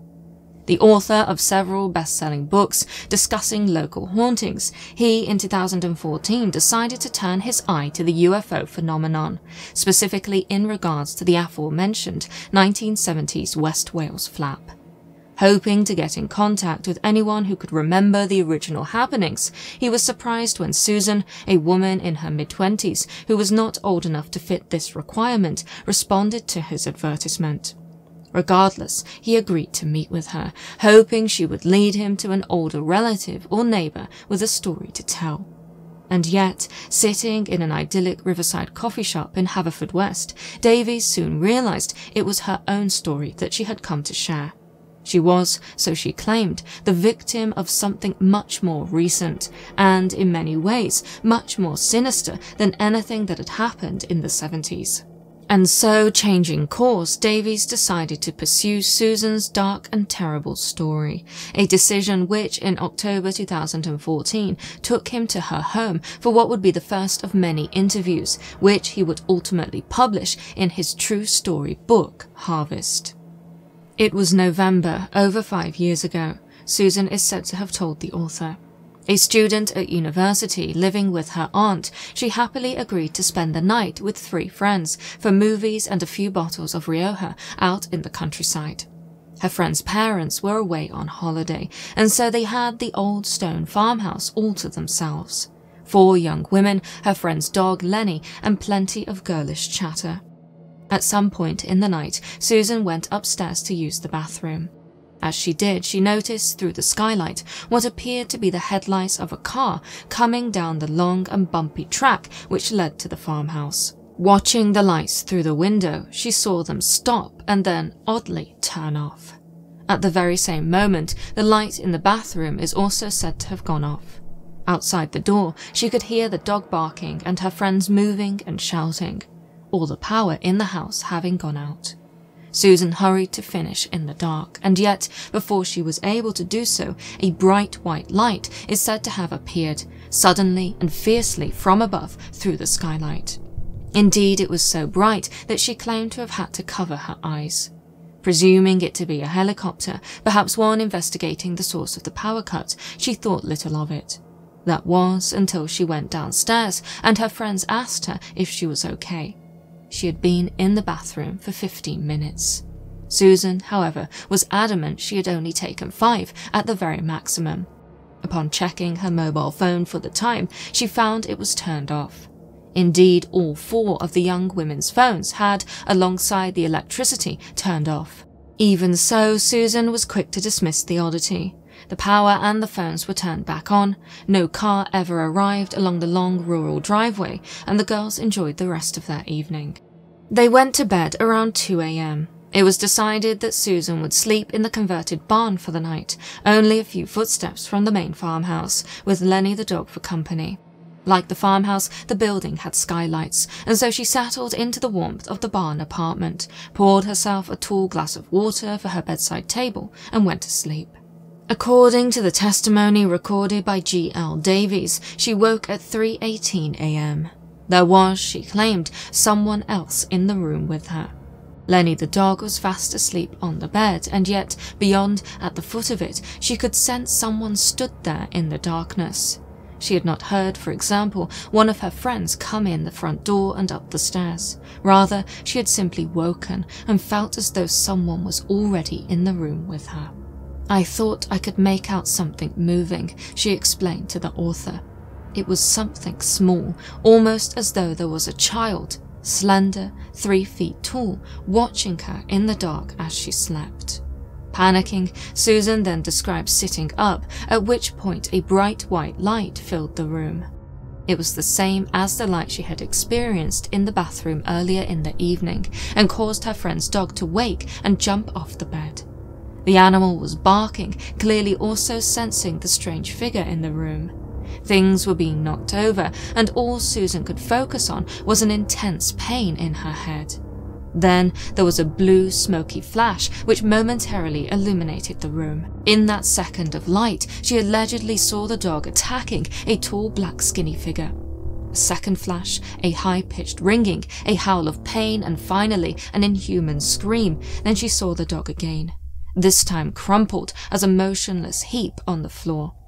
Another flash and he was gone. When the final blue flash came, Susan screamed. The figure was mere inches from her, its black, featureless face very almost touching hers. After that, she must have, somehow, fallen back asleep, for the next she remembered she was waking up again. It was 8:15 in the morning, and she felt terrible. Her head hurt, she had a pain behind her right eye, cramps in her stomach, and a sharp, piercing pain in the back. The nightmare at least was over, and yet when she looked for Lenny the dog, she couldn't find him. He was missing, and despite her and her friends searching the entire farm for him, he was never seen again. And so it was that Susan, sat in her apartment with the author G.L. Davies, is said to have claimed that some manner of faceless being had killed her friend's dog, the animal having rushed to protect her and his home from the insidious, intruding figure. She of course had no proof, and indeed spoke of how her friends drifted away from her in the aftermath of this incident, quietly believing that Susan, through drunken carelessness, had somehow lost her friend's beloved family pet. And certainly, maybe the young woman would have come to convince herself of this too, if it had not been for all that happened next. Unable to shake what happened that night, Susan's health, mental and physical, began to decline rapidly. Describing herself as incredibly ill, she suffered nosebleeds, a continuation of the pain behind her eye, stomach cramps and bowel problems. Debilitated and depressed, it was as though she were in the grip of some terrible drug. Her doctor suggested she might have an iron deficiency, and yet supplements did little to help. Above all, however, she feared going to sleep. What if the haunting dream sequence returned? And so, wanting to take her mind off it, she arranged to go on a date with a young man she was seeing at the time. That evening they bought fast food and drove to Pembroke Dock, specifically a little car park called Hobbs Point. There they could sit in the car and eat, watching the estuary and the lights of the boats bobbing in the water, the Pembroke oil refinery and its lights in the distance. It was that evening that Susan, along with her date, saw the anomalous bright orange light. At first distant, it is said to have grown bigger and bigger until it became clear to both Susan and her boyfriend that it was on course to collide with the car. Describing its appearance, Susan said it seemed almost to be a flame, like it was a ball of fire trapped in a glass ball. There was static electricity in the air inside the car, and then, just before impact, the ball of light suddenly came to a standstill. It hovered over the car, then shot off at great speed down the estuary towards the bridge. The encounter only lasted a few seconds, and yet it was so bizarre and frightening that it put an end to Susan's night. Thoroughly horrified, she went home. Using the information provided in the book, Susan's sighting appears to date to November 2008. According to the author, there were other sightings of unusual activity on the estuary that night. In the aftermath of that odd happening, Susan's health is said to have continued to decline. Living with her aunt, due to her useful proximity to both Susan's university and part-time job, she suffered largely in silence, her friends and now boyfriend distanced from her. Not only that, she began to suffer terrible nightmares. In G.L. Davies's book, Susan's nightmares are described in great detail. In particular, she claimed to have had 3 terrible nights, each with a terrible dream. She would find herself walking along the high street of Haverfordwest, the town in which she and her aunt lived together. Drawn to a particular pub, she would enter each time and converse with various people, including, she claims, a younger incarnation of herself. She would be asked questions, some of them eerie, including if she had a baby, would she love it more than her own life, and whether or not she would kill a man to protect herself. Most chillingly, however, when Susan awoke from these dreams, she would be in agony. She had awful pains in her stomach and an excruciating headache. The first night when she rose from bed to use the bathroom, she even alleged that she encountered a skinny, faceless black figure. It touched the side of her head with a black metal claw-like hand, at which point she screamed and blacked out. The shadow man was gone when she next awoke. That night, she claims she slept for 13 hours, and yet woke utterly exhausted. The second night, however, is said to have been the worst. After she woke, at first unable to move, with what she said was a huge pressure on her chest, Susan looked through her open bedroom door and across the hallway to her aunt's room. She was asleep in bed, her pet cat likewise resting. There was also, so Susan has claimed, a third figure in the room. Some manner of large, bulbous, transparent mass, somewhat akin to a jellyfish with lights in its body, flashing reds, yellows, and blues. It was supported by incredibly thin, segmented legs like the legs of an insect and stood on top of Susan's aunt. When it got close to her face, it is reported to have touched her. Two long, thin, vein-like tendrils emerging from the area where its head should have been, so as to enter the sleeping woman's nose. The other moved to the sleeping cat, lifting it into the air. The tendril had entered the animal's mouth. According to Susan, the feline did not wake during the nighttime violation. Her aunt, however, did. She screamed, and then Susan could remember no more. The next morning, she claimed both her aunt and the cat were tremendously ill, with the animal tragically passing the next day. And so, according to the young woman, her odd, night-creeping creatures had taken a second animal victim. A chilling and sensational claim indeed. And so, at this point in the story, it should be said that much of what is asserted in G.L. Davies' book comes only from his anonymous interviews with the young woman he refers to as Susan, and that even then, a large part of her testimony is drawn from dream scenes and solitary experiences. Naturally, this is problematic in terms of verification.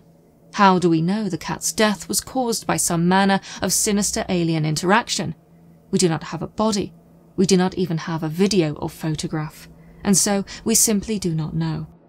Of course, according to Davies, Susan was a highly articulate, sober and intelligent young woman. He got the sense that she very much believed and was still deeply traumatized by the events she relayed to him. These were memories and not made up. Regardless, it may be more usual in cases such as this to disregard the story altogether. How can any serious researcher be so generous as to entertain something with little to no backing? And yet, this story and the book in which it has been published has been widely read and accepted by the UFO community. Many believe there is something to it and that Susan's story still has a value. After all, some of the details she is said to have shared with Davies have been reported in other, better documented cases. Discussing her nightmares, she explained to the author that, at the end of the dreams, she found herself in a cinema, unable to move, forced to watch a series of disturbing clips. First, she had seen insects devouring each other in graphic detail. On another occasion, the videos had been of the local area and people dying in a disaster. Horrific, elongated scenes of a man melting like wax, and an elderly woman screaming as her car smashed into other cars on the road, as all around there were explosions. Broken buildings, wreckage, devastating disaster. Mothers and their children consumed by fire, and there were parts of people scattered across the screen. Intriguingly, similar scenes of disaster have been reported by other alleged alien abductees. And so, is there a link here which supports Susan's story? Perhaps. It can also be said to be interesting how Susan allegedly discovered, as the film continued, the cause of the disaster. the oil refinery situated on the Pembrokeshire coast, visible from the estuary and its towns.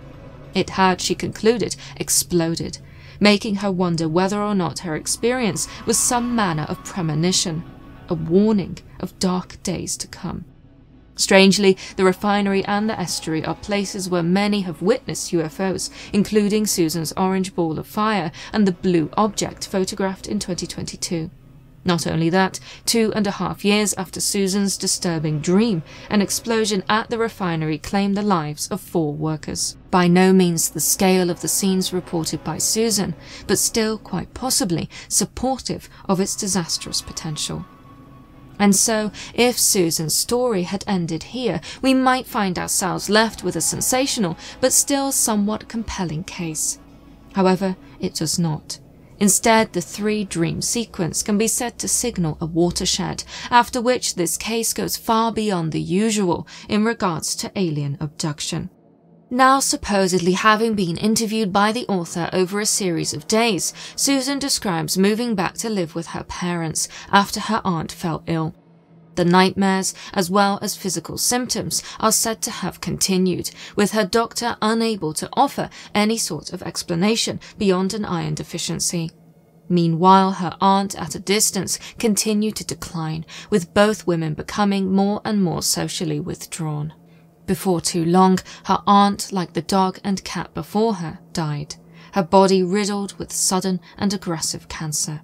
Presumably, her nighttime interaction with the jellyfish alien was to blame. As for Susan, she suffered further nightmares, including those in which she found herself in a field with other women, young and old, all of them naked and entranced as they walked together like a herd of cattle towards an intense red light.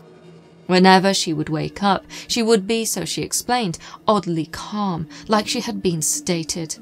Then, one evening when driving home, she experienced the nightmare again. Only this time, it wasn't actually a nightmare. Forced to brake when she encountered a fox standing in the middle of the road, Susan next remembered stepping out of some woodland, the sky above her red. It was vivid, not a dream, but real, and she was naked and confused. She thought maybe she had been in a car accident, and so hurried through the night, scrambling up a hill in search of the road and her car. Instead, she found a field of tall grass and other naked women.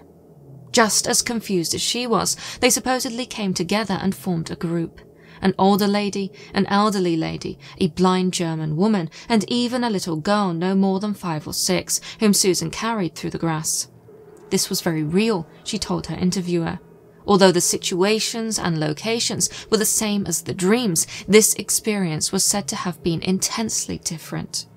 And so, she claimed, she and the others walked across the field together under the red glow of the sky and an unseen light source. As they moved towards the horizon, panic supposedly set in. There were, so Susan said, women being sucked into the sky, rising and spinning, being abducted up into an unseen craft. There was blackness, and then Susan found herself in a large room. There were innumerable naked women around her, in dozens of single-file lines being, what can only be described as, processed by alien beings.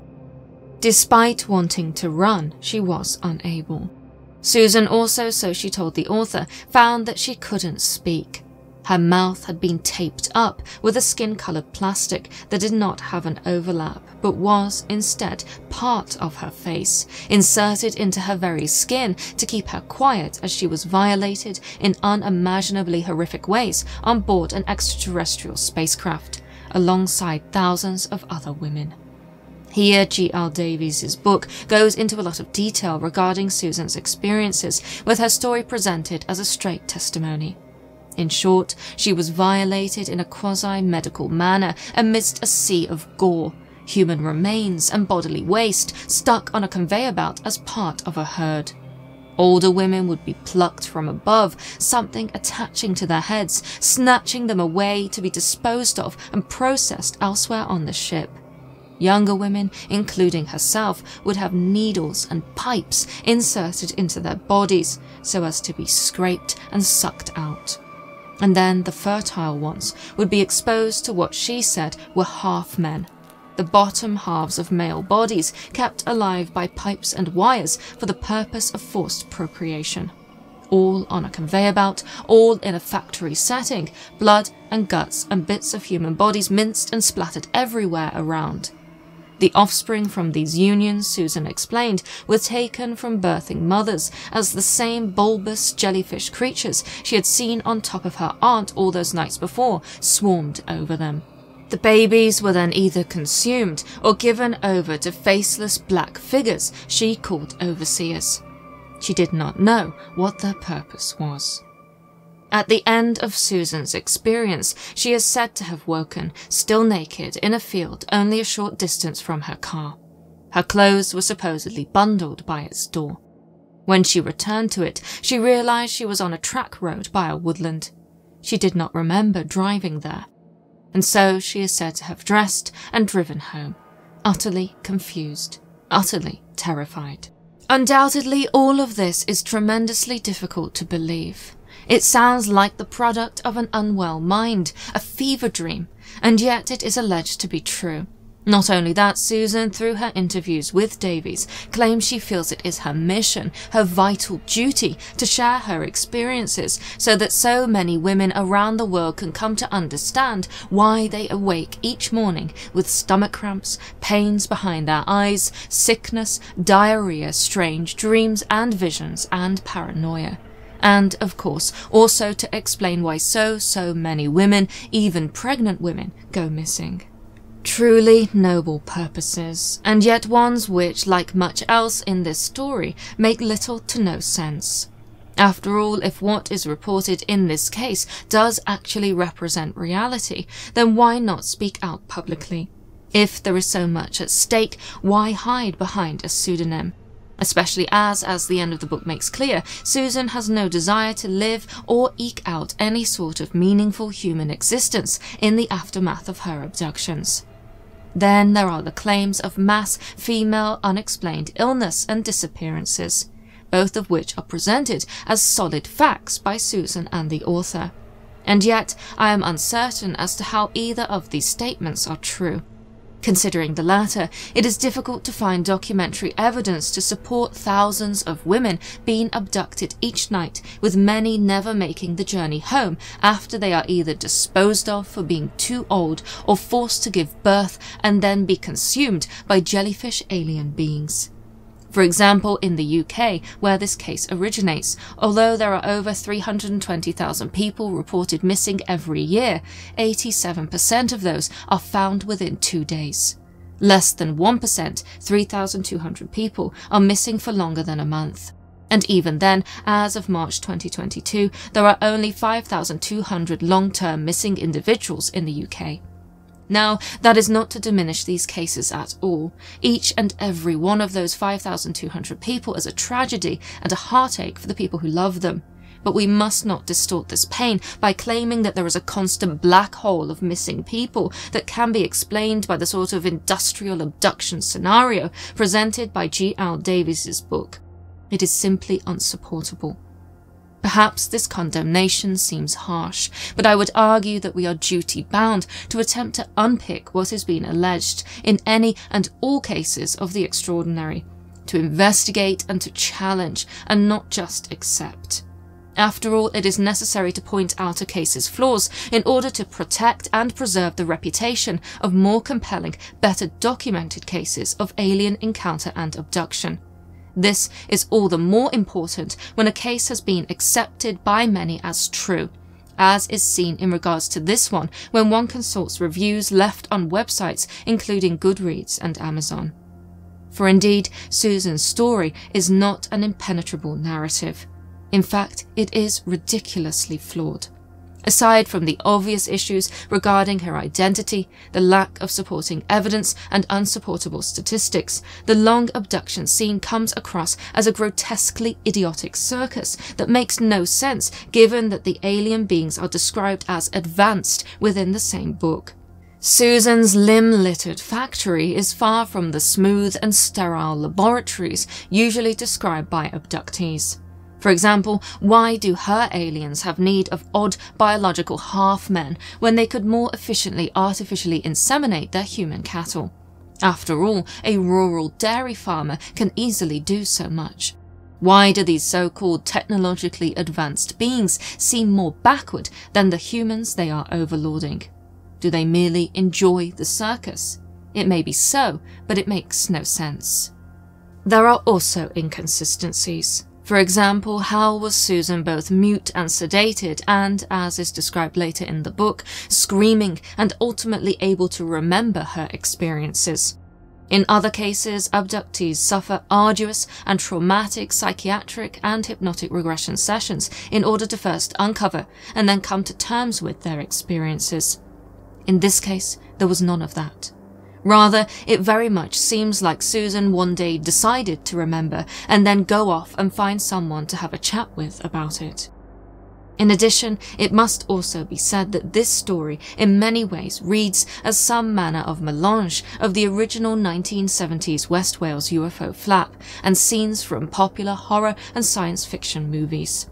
We see Lenny the dog barking and terrified of an alien intruder, losing his life similar to how the Coombs family's Labrador Blackie was said to have been driven insane and ultimately euthanized after encountering a similarly featureless spaceman in the window of his family's home in 1977. Then we have scenes that can be said to be comparative to Hollywood films. The face tape over the mouth is reminiscent of Neo in The Matrix and his fight against the antagonist alien-esque agents. Likewise, the red and gory mints of human remains inside the alien craft is similar to the 2005 incarnation of War of the Worlds, and the stringy red gore found throughout that film in relation to the alien tripods. We can cite Cloud Atlas and the factory scene there, where women are discarded and processed in a similarly inhumane manner. I am certain the list could continue. Here, it is also interesting to note that throughout Davies' book on this case, Susan is painted as a sci-fi fan, with Richard Matheson's classic book I Am Legend on her bookcase and Blade Runner cited as one of her favourite movies. During her interview, she even directly references The Matrix. All of this does little to convince the reader of the case's genuineness. With this in mind, the question which we are then duty-bound to ask is whose fantasy is this? Susan's or even the author's himself? After all, without intending to insult G.L. Davis's reputation, it has to be said that given the highly anonymous nature of this story, we are forced to take his word for it that Susan is even a real person, and not just a figment of his imagination. Just like we cannot be certain that the events are real, we cannot be certain Susan is either. It can be said that there are deep and distressing ethical issues regarding presenting a story that is as unsettling as this one as true without providing even a morsel of proof. Given that Davies claims to have seen Susan's personal research, scrapbooks and clippings of UFO and alien abduction cases, would it not have made sense for even a photograph of these to have been included in the book? Of course, maybe there is a good reason for it all, and Susan is real and did need to remain strictly anonymous. And in Davies' defense, in an interview dating to January 2019, in which he discussed this case with Dave Dominguez of the Paranormal Chronicles radio show, he did suggest that he was not necessarily 100% believing of Susan's story. I can't say if their, meaning people like Susan, accounts are real or not, he explained. Only that it's a sad world if this is all true. As for his motivation, there is no shame in pondering, discussing, talking, researching. And here I must agree, with the caveat that this is only healthy if people fully question the testimonies that they are consuming. Do not mistake me. I dislike having to tear apart a case. I could have gone into more detail about this one, but I shall not. My point has been made. We are obligated to ask questions. I do believe the truth is out there and that it is an unpalatable truth, just not the one presented in this case, and that we will have to fight a lot harder than Susan ever did to find out precisely what it is.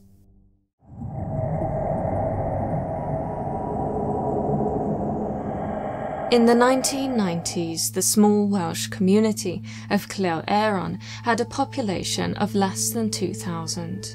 Occupying the left bank of the River Aeron, the village takes its name from its relation to the waterway, being on one of the Aeron's many magical wooded valley bends. Delightfully rural, a part of the country that is associated with all manner of outdoor pursuits, from fishing to farming, it was in this countryside setting that a young man called Mike resided. In 1991, he lived in a small trailer caravan outside his parents' home, and it was here that he would witness something not merely strange and terrible, but also quite possibly otherworldly as well. My name is Laura, and you are watching The Paranormal Scholar.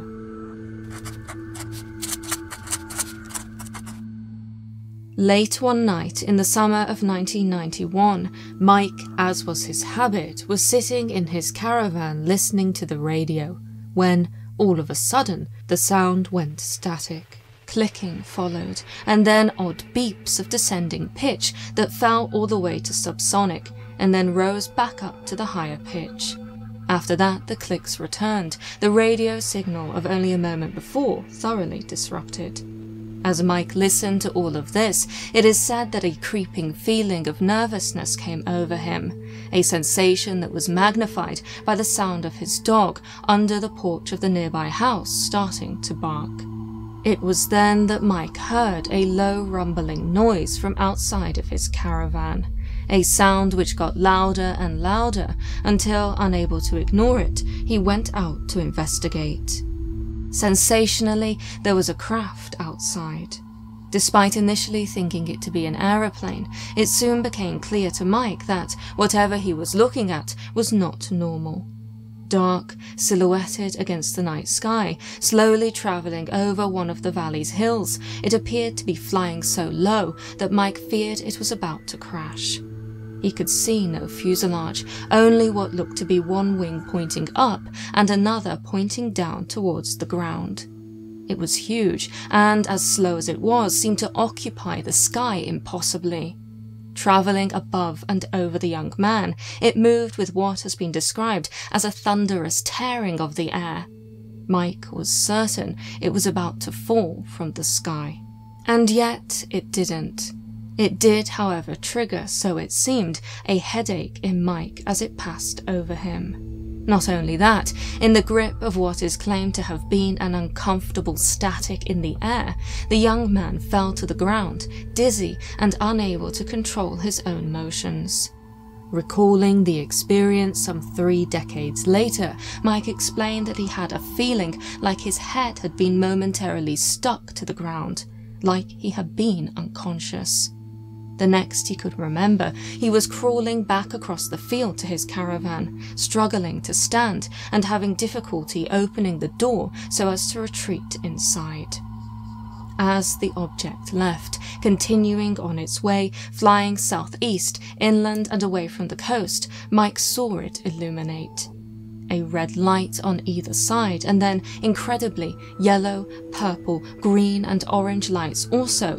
The craft looked to be some manner of arc or aircraft perpendicular to the ground. Terrified, Mike knew that what he had just witnessed, in combination with the radio interference, his dog's reaction, and above all his body's collapse, had not been an ordinary aircraft. He had seen something incredible, something otherworldly. In the years afterwards, Mike claims to have experienced further strangeness, including a near-death experience involving a vision of being lifted up into the clouds and communicating with a being inside an invisible plane, and even recurring vivid dreams of being in a setting akin to an operating theatre, where he is repeatedly tortured by having long metal probes inserted behind his eyeballs.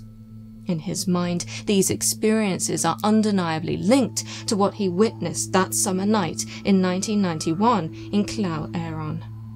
Whatever one might think of this story, Mike is by no means the only person to have alleged the incredible in the Aeron River Valley. According to online archives, on the 23rd of April 2016, a visitor to Aberon, the picturesque seaside town which sits at the mouth of the river, observed a dark disc-shaped object hovering at high altitude over the sea just beyond the town. The UFO is said to have had a light shining beneath it. Then, earlier in the autumn of 1975, another witness, David Harrison, a bus driver who had just finished work for the day, saw only a stone's throw from Cloud Aeron a cigar-shaped craft over the river valley, heading in the direction of Aberon.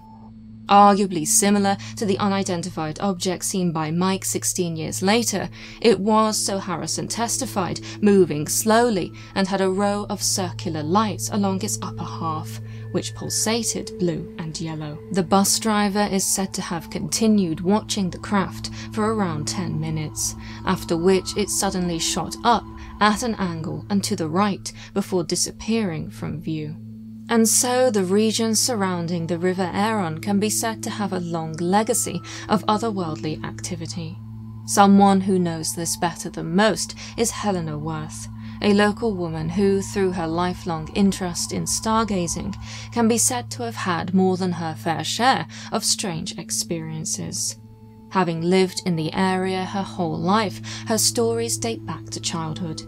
Recently, after a series of yet more inexplicable things happening in the local area, she made the decision to speak out about her experiences within the Aeron Valley.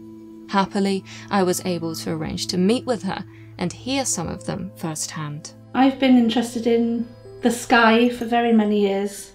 I was born and bred in a very rural location, so our night skies were always very, very dark, no light pollution. And back in those days, when I was young, there was no mobile phones. So a friend of mine called Rebecca, she used to walk up to my house in the evening, and we used to lie down on the road at the front of my house, and it was a very quiet road, but we used to lie on our backs looking up at the sky for hours and hours. So we were really interested in all the constellations and looking at the stars and the moon, and often we'd see shooting stars, and of course we'd see satellites going by, and satellites just have a straight line trajectory, they don't change their course, and we knew that.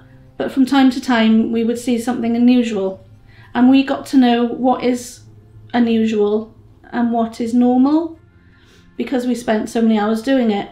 Given how many hours Helena and her friends spent staring up at the night sky, she soon came to recognize what was usual and what wasn't. Directional changes were, for example, one of the characteristics that a young Helena identified as peculiar. We thought it was a satellite, and then it would change its course. It would move in the opposite direction, for example, and we saw that from time to time. Her interest in the night sky having expanded, Helena continued to stargaze into adulthood, until one day she saw something utterly unexpected. It was the 11th of December 2018, and it was very cold and it was a very dark morning. I got up at 6 o'clock in the morning to let the puppies out, and I opened the back door. Bearing in mind the weather was very cold but dry, and it was pitch black, being 6 o'clock in the morning in December. So I opened the back door, and I have a view of the Aeron Valley. So we live at the bottom of the Aeron Valley, so we can see the other side of the Aeron Valley, and there are houses dotted all along. And what caught my view as soon as I opened the back door was a ball of what I thought a massive ball of fire. And even though it was pitch black, I knew the location of it. I thought, gosh, that's over by the houses over there. And my initial reaction was, oh my goodness, there's a house on fire across the valley. And the ball of fire was the size of a house. And I stood there contemplating, what am I going to do? Do I call the fire brigade and say there's a house on fire? Or shall I drive over there and see which house it is and then call the fire brigade? And as I was deciding what to do, this ball of fire started to move. And I knew straight away that isn't a house on fire. It was spherical, perfectly round, the size of a house. It was bright, bright white to yellow, and it started moving above, I believe above the houses and above the trees, because I couldn't see the houses, of course, I could only see this flame. It started moving to the west in a straight line, quite slowly, I would say from here maybe between 20 to 30 miles an hour, and then it stopped and hovered over what I believe would have been a house over there.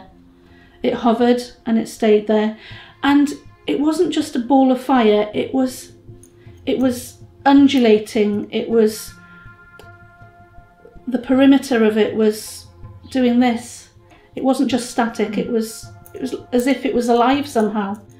It was undulating like this, and it hovered over the house for, I would say, a minute, and then it started going back towards the east, and it continued to fly over houses, over trees, sometimes behind trees. And as it was flying, this, what I can only describe as molten lava, was dripping from underneath it. Drip, drip, drip, drip, drip, drip, drip. It was the strangest thing I've ever seen in my life. And it continued to drip and fly over trees, and I could see it going along the Aran Valley. And just before it went out of sight, the top half of the sphere turned a bright, bright red colour. Really, really bright, bright red light. And then it went out of view. I was absolutely stunned, and I could not take my eyes off it. I was stood in awe watching it. I didn't even think to take a phone out of my pocket. I didn't have a phone in my pocket, but I didn't even think to go and grab my phone. All I wanted to do was watch this thing. I wanted to take it all in. Because I knew it was something so highly unusual. Despite attempting to rationalize what she witnessed, including researching ball lightning and other natural phenomena, Helena was left profoundly changed by her sighting. No longer merely interested in the stars in the sky, she soon after turned her attention to other celestial objects as well, most especially those of an unusual and unidentifiable nature. Over 4 years later, she is now convinced that what she saw that December morning was extraterrestrial in some way. After seeing that, it confirmed 100% my belief in extraterrestrials. I am sure it was an extraterrestrial craft of some sort. Or these orbs, like a massive orb it was, these orbs could be living beings in themselves. Such a sensational conclusion is not one that Helena has come to lightly. During our interview, she demonstrated extensive knowledge of other UFO sightings across the world, information which she has taken it upon herself to cultivate in the years since her 2018 sighting. And yet, her belief that these orb-like objects may very well be alive is not something that she has decided through continuing research alone. For, after witnessing the large, molten, dripping fire orb, she claims to have had other encounters with other seemingly living orbs, even as recently as just a few weeks before our meeting. One evening, just a few weeks ago, I went out to the front, opened the door, and stood up and started looking, and immediately saw a ping-pong-sized orb, very, very bright, light blue light. Very bright, and it was up just a few meters ahead of me, but up high as the oak tree that's at the front. And it was there, hovering, and obviously I was watching it, and then it started floating down a little bit like a feather, like this, very slowly, just right in front of me, from the height of the tree, all the way down, very slowly, bright, bright orb. And before it hit the wall, which is just the opposite side of the road, it just blinked out into nothing. Given that Helena's home overlooks a deer park, a large expanse of wilderness and ancient woodland in which there are no houses or other man-made light sources, this was undoubtedly strange. By this point well practiced in examining her experiences and other claims of unidentified flying objects, she also confirmed that there were no lightning storms or other weather phenomena which might offer an explanation as to the floating blue light orb. Discussing her other experiences in more detail, she also revealed to me that she had captured a similar orb on her home security system. This is an image from my doorbell cam, and I've just taken a screenshot of it. Here's a car with its backlight and front light. Here's my car, and in the forest at the back of the deer park there's an orb there.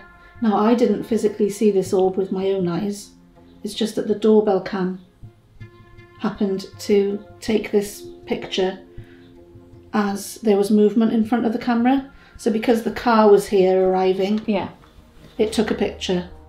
And so these were not just imagined sightings, but actual light anomalies that could be captured on camera and indeed seen by others. Me and my son viewed an orb together, and this was only about 3 or 4 months ago.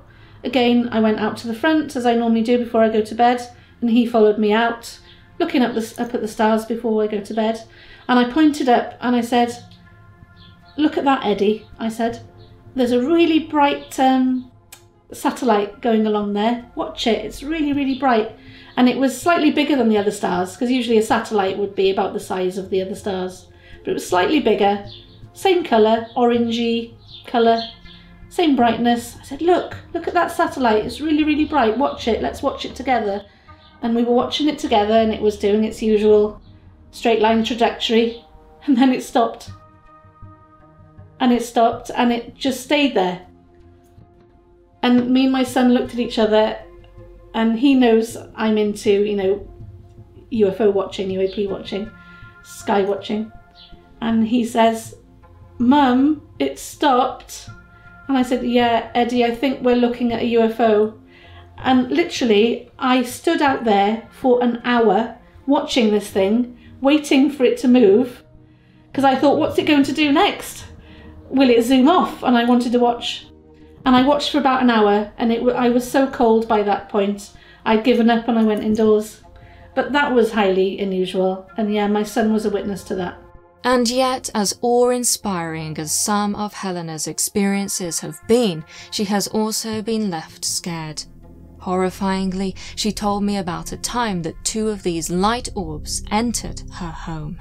This was about a year ago now, probably in 2022, and in the middle of the night, as I usually do, I get up out of bed to use the bathroom. So I walked past the front door. Now the front door is one of these doors where the top half is glass, but it's like this bathroom glass, so it's got patterns in it. And then the bottom half of the door is just plastic. So as I walked past the door, the porch door, there were 2 blue lights in the porch. And I stood there and looked at them. One of the lights was a light blue colour. The other light next to it was a slightly darker blue, but both of which were bright lights. They weren't circular. It was as if there was something standing there, but this something that was standing there was just a pure blue light. But what was funny to me was, I looked at it, acknowledged it was there, and carried on doing my thing, went to the bathroom, walked back, and as I was walking back to the bedroom, I walked past the door again, and they were still there. I went to bed, I closed my eyes and I went to sleep. My reaction in the morning was, why on earth did I ignore those things? Why did I just go back to bed and go back to sleep? Why didn't I wake up my husband and say, look, there are blue beings in the porch? My reaction to it, I felt, was very highly unusual. I know I saw those things. I walked past it twice and they were there both times. I wasn't sleepwalking. I was very aware of where I was and what I was doing.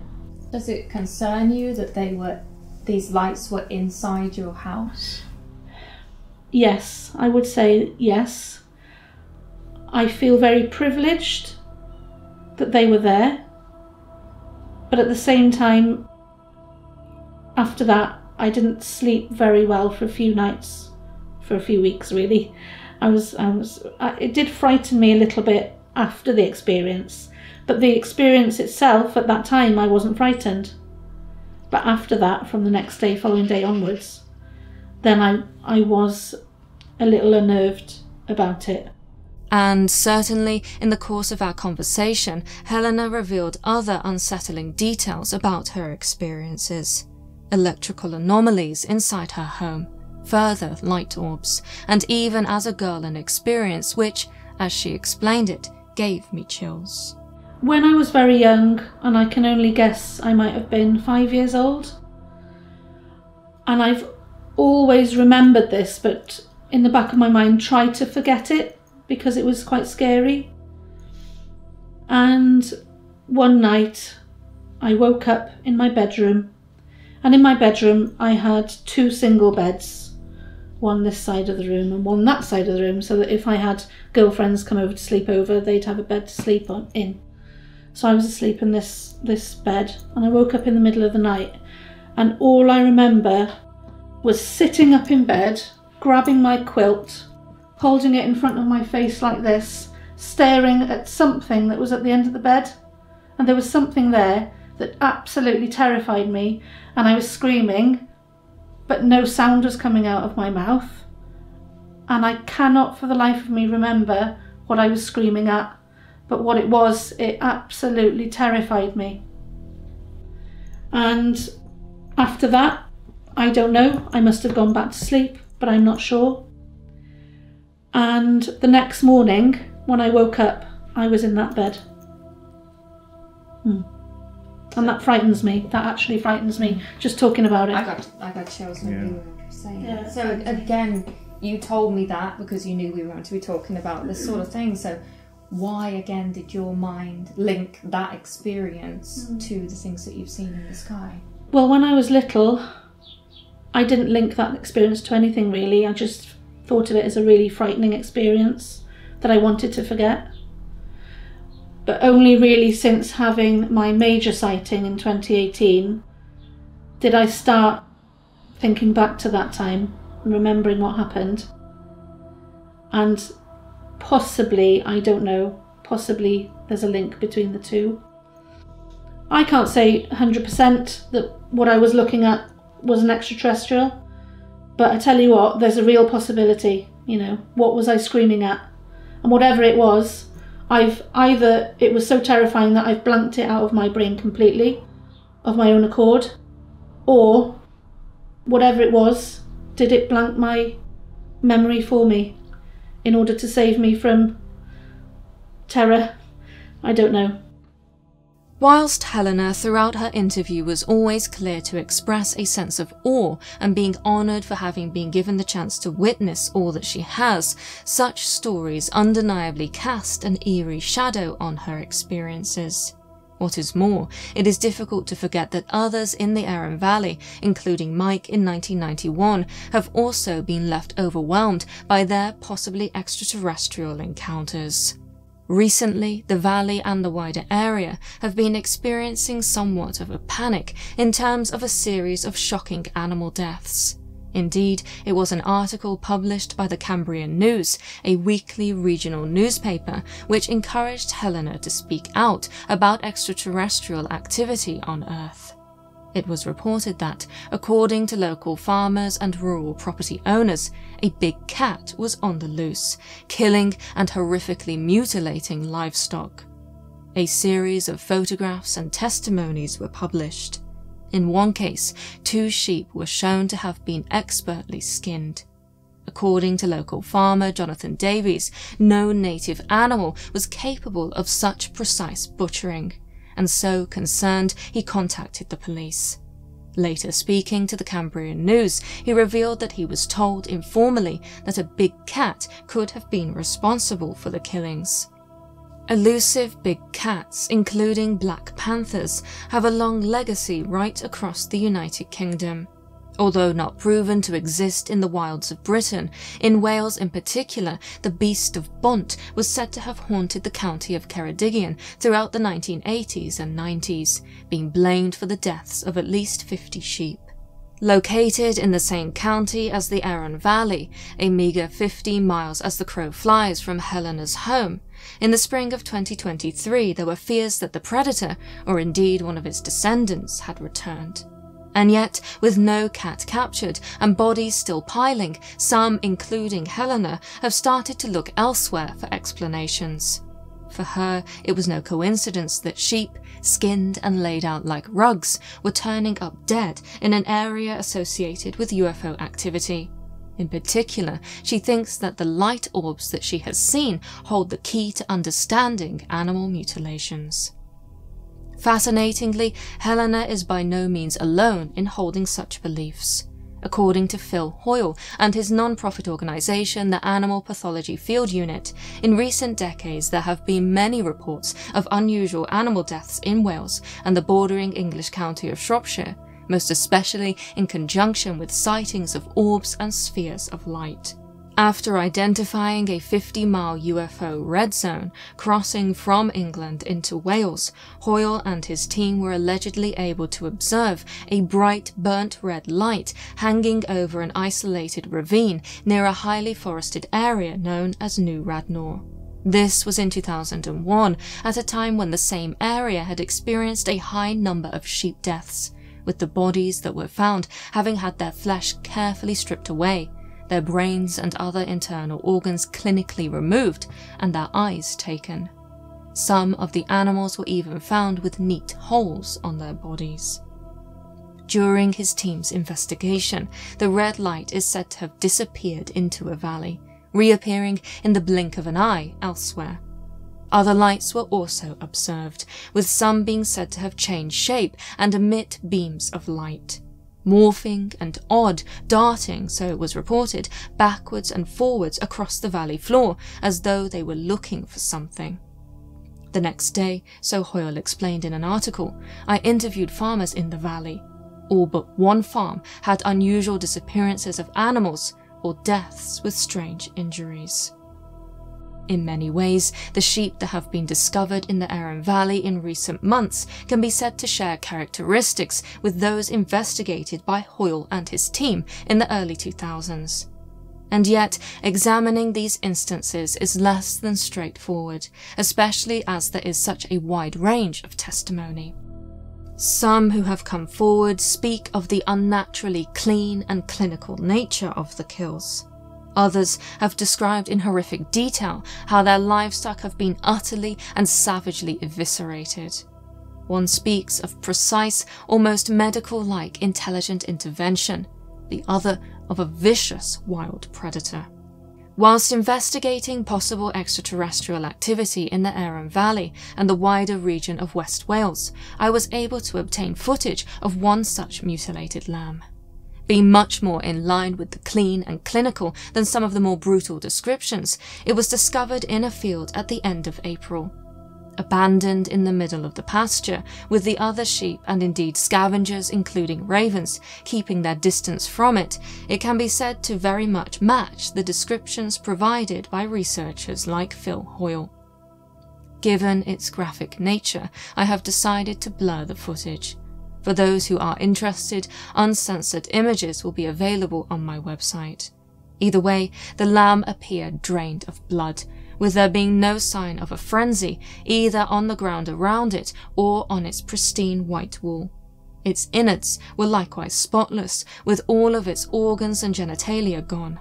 It also appeared to have had its ear removed. Intrigued, I was able to set up a trail camera overlooking the location of the killing.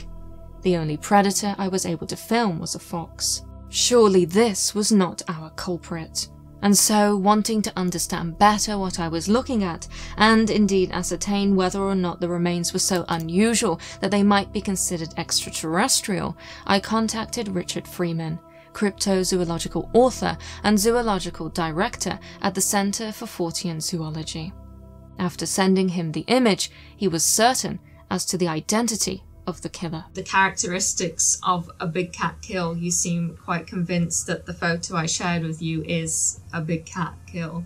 It looks like a typical big cat kill to me. I examined one in North Devon a few years ago, and it was a full-grown sheep, not a lamb, and it had its neck dislocated by being bitten in the neck, which is a typical cat attack. They'll attack by dislocation of the neck bones or suffocation by putting their mouth over the mouth of the prey item, or strangulation by biting the trachea.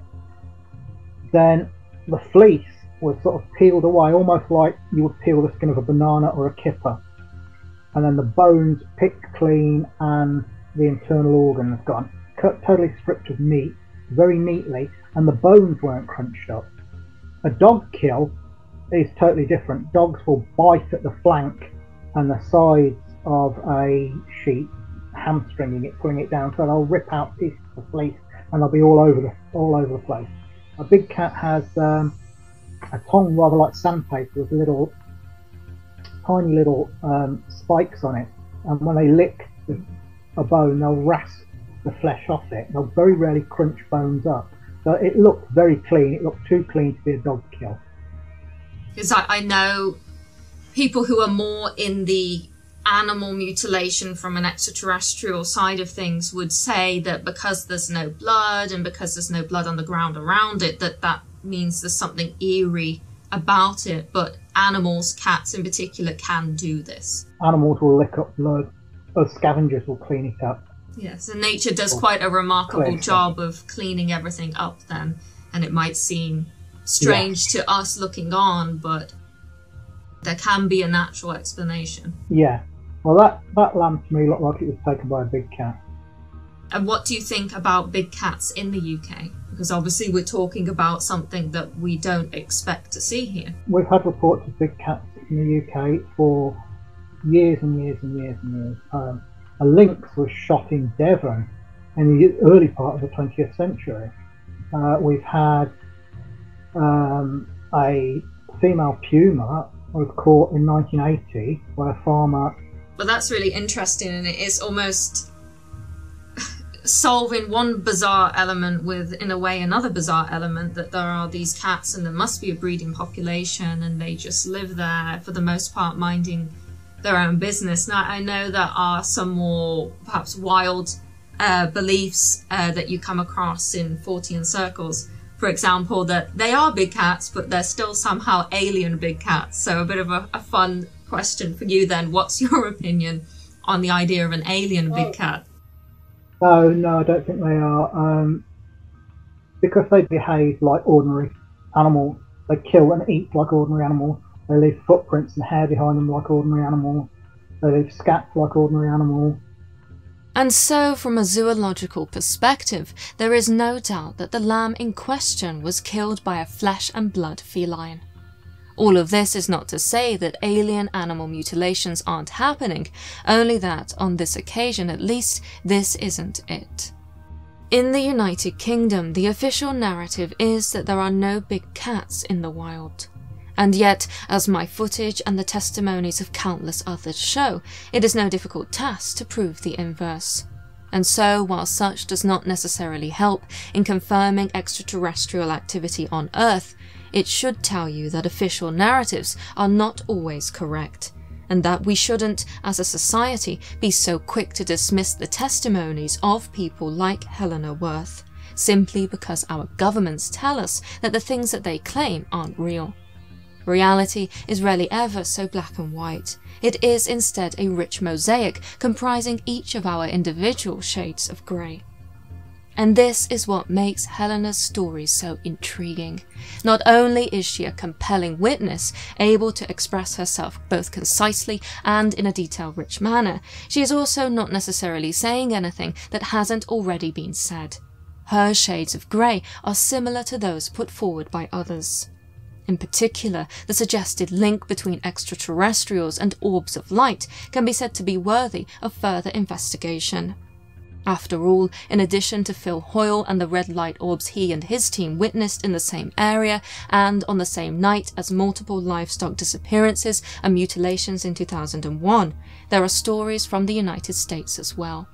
For example, in 1967 in Colorado's San Luis Valley, a horse named Lady was discovered horrifically stripped of flesh after residents reported seeing odd lights moving low and rapidly over the desert.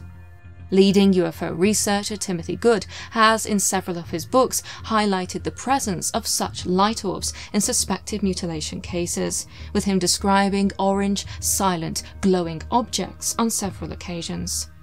Here, it is also worth noting that similar light orbs have been seen over and around crop circles, once more offering the possibility that non-human intelligent light anomalies have the ability to modify physical targets, whether that be sheep, horses, or wheat. And yet, for all of this, the question of motive is still a difficult one to answer. I wonder why these orbs are doing it. Surely it's either for research. Are they researching the bodies of biological beings that live on Earth? Or are they doing it for their own sustenance? Do they need to be using the flesh to eat? Maybe not, but it's a possibility. Who knows? The whole UFO thing makes no sense whatsoever when looked at as literal aliens coming to Earth. Why would an intelligent species do that? Of course, whilst determining motive is undoubtedly important, it also must be said that, given the alien nature of the problem, it may simply be impossible for us to comprehend the actions of an extraterrestrial species, most especially one which may have evolved in a world and under conditions very different from our own. Intelligence, even on Earth, takes many forms, and so who is to say what alien intelligence might look like?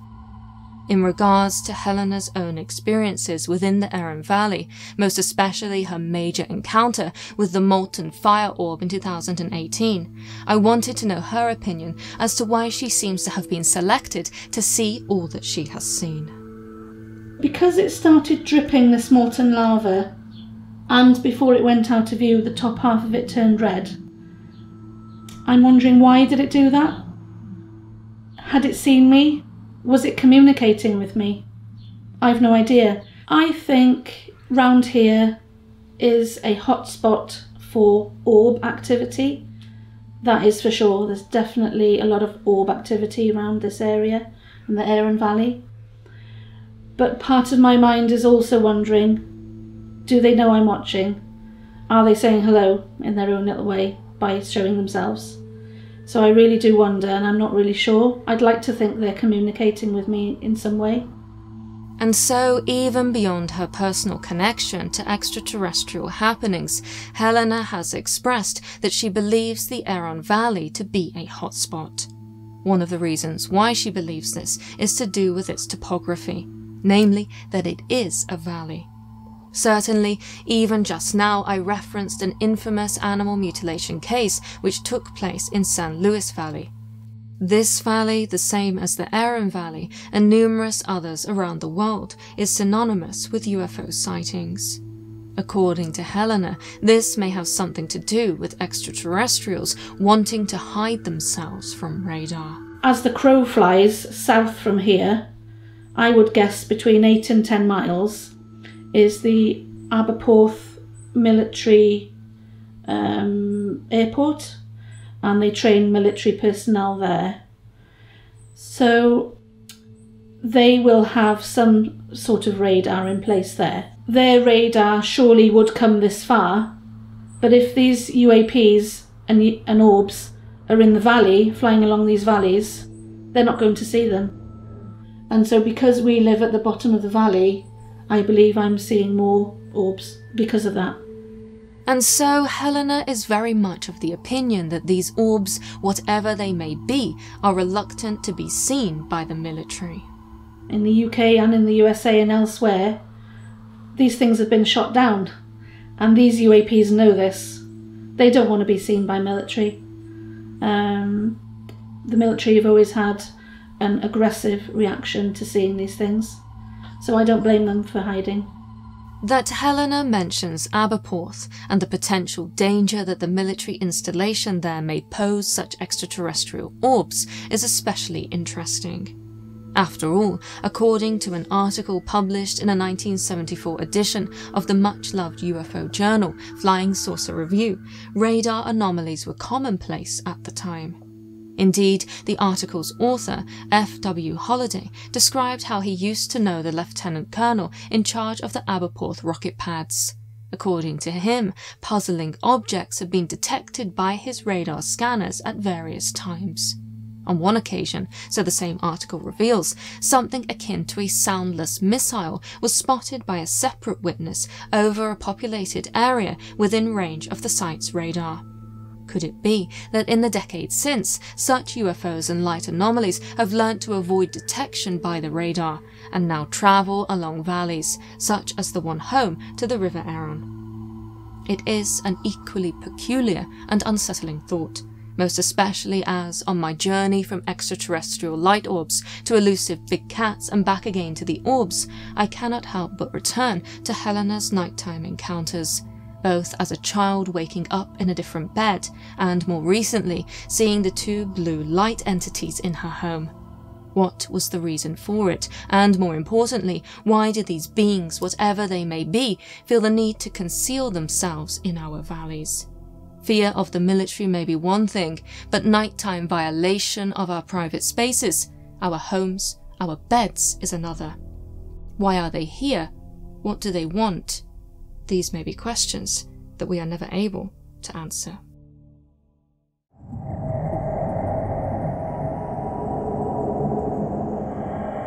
Okay, here he comes from the south. He's coming toward us now.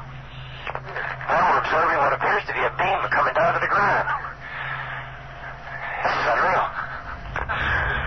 It was the early hours of the 26th of December 1980, and a 20-year-old John Burroughs was in a police cruiser. A USAF airman, he had been stationed at the twin bases of Bentwaters and Woodbridge since July the previous year. Located in Suffolk, England, the two Royal Air Force bases were being leased by the British Ministry of Defence to the American Air Force, so as to provide a crucial rearward maintenance centre for troops on the front line in Germany. This was the Cold War, and anything could happen. It was for that reason that Burroughs and his watch supervisor, Bud Parker, were driving inside the perimeter fence at Woodbridge, close to the east gate where the runway ends and the thick pines of Rendlesham Forest began. Members of the law enforcement branch of the Air Force, it was their job to perform patrols and ensure the safety of the base. It was therefore of importance when the men noticed something strange in the trees beyond the base. Lights, but not emitted by anything normal as far as the two airmen were concerned. And so, getting out of their vehicle so as to open the gate which marked the edge of USAF jurisdiction, Burroughs and Parker drove along a Forestry Commission track into the trees. I was scared, Burroughs revealed many years later. He had what he described as a very weird feeling. There was something unusual about the lights he and his supervisor were seeing. There was at first just one, a big, low light in the sky which appeared to fall into the forest. As it did, it changed, appearing as a mass of multicolored glowing lights, largely blue and red. There was also a white glow, which is said to have increased in brightness as Burroughs stood on the edge of the forest. Unsure as to what they were looking at, Burroughs and Parker decided to return to the gatehouse and report the incident to the law enforcement desk sergeant. They were told to stay where they were and await the arrival of a security patrol. What would follow in the opening hours of Boxing Day 1980 would forever be remembered as the best documented UFO encounter to have occurred in Britain, Europe, and quite possibly even the world. My name is Laura, and you are watching The Paranormal Scholar. Sergeant Jim Peniston was the Central Security Control Officer sent to attend the incident at RAF Woodbridge's East Gate. Upon arrival, he was directed towards Rendlesham Forest by Burroughs and Parker. There, he observed multiple coloured lights on the edge of the forest inside the trees. Believing it to be a fire, the sort of thing you might get from chemicals burning after an air crash, he asked the 2 airmen if they saw the plane go down. Their response confused the seasoned sergeant. There had been no crash, it had simply landed. At this, Penniston knew he would have to go into the trees so as to investigate. And so, once clearance was given by Central Security Control for the sergeant to leave the base, he and Burroughs checked in their weapons and entered the forest. They only had to drive 100 yards or so past the gate for their radio contact with the base to break. Eerie and unusual, the lights in the trees were still plainly visible, and so the men continued deeper into the woods, Penniston certain that they were about to encounter a crash site. That, however, was not at all what they found. Rather, according to the 2 men's testimonies, shared many years after the initial incident, in Penniston's case a whole 14, what they stumbled across in Rendlesham Forest at 2:30 a.m. on the 26th of December 1980 was categorically not an air crash. On the ground, some 30 feet in front of them, was a craft. The size of a tank, triangular and very smooth with no sharp edges and a surface that resembled semi-transparent black glass, it made absolutely no sound. It was, however, illuminated by light that somehow appeared to emerge from the background of the object. Said to have been a very brilliant white light with multicolored lights inside, such meant that the entire forest appeared aglow. So startled by the sight were Burroughs and Penniston that they immediately threw themselves to the forest floor. Utterly terrified, with faces to the dirt, the 2 military men went on to allege that the object secreted some manner of strange energy, almost as if time and space were being distorted within its vicinity. It felt almost like static electricity, Burroughs has reported. I had never felt a sensation quite like that before. I do not really know how to phrase this, but it was as if I was moving in slow motion. Uncertain as to whether or not he still had control over his body, the airman could only remain on the ground. Penniston independently described a similar sensation of bizarre otherworldliness, expressing how there was a sense of slowness, like time itself was an effort. And so it was that Burroughs and Penniston fought to regain composure. The former believes they spent only a couple of minutes observing the strangeness, the latter no more than 20. And yet, by the time the craft flew off, climbing skyward into a blur, and the men returned to the gatehouse, a whole hour had passed. Burroughs and Penniston could not explain what they had seen, were reluctant even to speak of it, and yet the base's radar had also tracked an unidentified object at around 2 a.m. Not only that, the airmen were later officially advised that British forces knew of no aircraft that should have been above Rendlesham Forest that morning. And so, the lights and strange black glass triangle in the forest were a mystery. Following procedure, British police were immediately informed, with a patrol arriving shortly after 4 a.m. One of the officers sent to the site, however, seemed to be more concerned with rabbits than anything else, dismissing what Burroughs told him and the 3 physical impressions left on the forest floor by the object that they had seen as the burrows of the forest-dwelling animals. Perhaps Burroughs and his colleague had simply confused the lighthouse for the strange lights that they had allegedly seen in the forest, the police officer suggested. Orford Ness Lighthouse was, after all, only 5 miles away, and it was easy for foreigners, even military men such as Burroughs, to get disoriented in the dark. Rabbits and lighthouses. Strangely, the very same explanations would be rehashed and repeated again and again by pound-shop skeptics in the media for years to come, as would the claim propagated by the ordinarily reputable New Scientist magazine that the airmen had simply seen the lights of the police patrol car through the trees. The same police patrol car that had been called out an hour afterwards in response to the event that is allegedly being debunked. And so, a time-travelling vehicle instead of a mysterious black triangle. Logic perfected. Such gives an immediate sense of the layers of denial and truly desperation associated with this case. Indeed, the events of December 1980, or as they are now collectively known, the Rendlesham Forest incident, represent a cover-up of massive proportions. or, as the prominent UFO researcher and author Jenny Randles has put it, the ultimate game of information, disinformation, misinformation. For certainly, Rendlesham is in many ways the British equivalent of Roswell, a tremendously well-documented episode in the annals of the inexplicable, comprising military documents, concealed or otherwise, the now infamous live tape recording of events by a senior USAF colonel, radar data, and over 50 civilian and military witnesses. It also spanned 3 days, resulting in a complex sequence of events often poorly explained. A narrative confused by the vast amount of drama that unfolded in a relatively short space of time. For truly, there can be said to have been 2 major incidents that took place that Christmas in Rendlesham, with the second of the 2 being the one most often referenced. Despite his vast amount of experience in the US Air Force, Colonel Charles Holt is undoubtedly best known for being the man who saw objects extraterrestrial in origin in Rendlesham Forest in December 1980. These are, after all, his own words, issued in June 2010 as a notarized affidavit.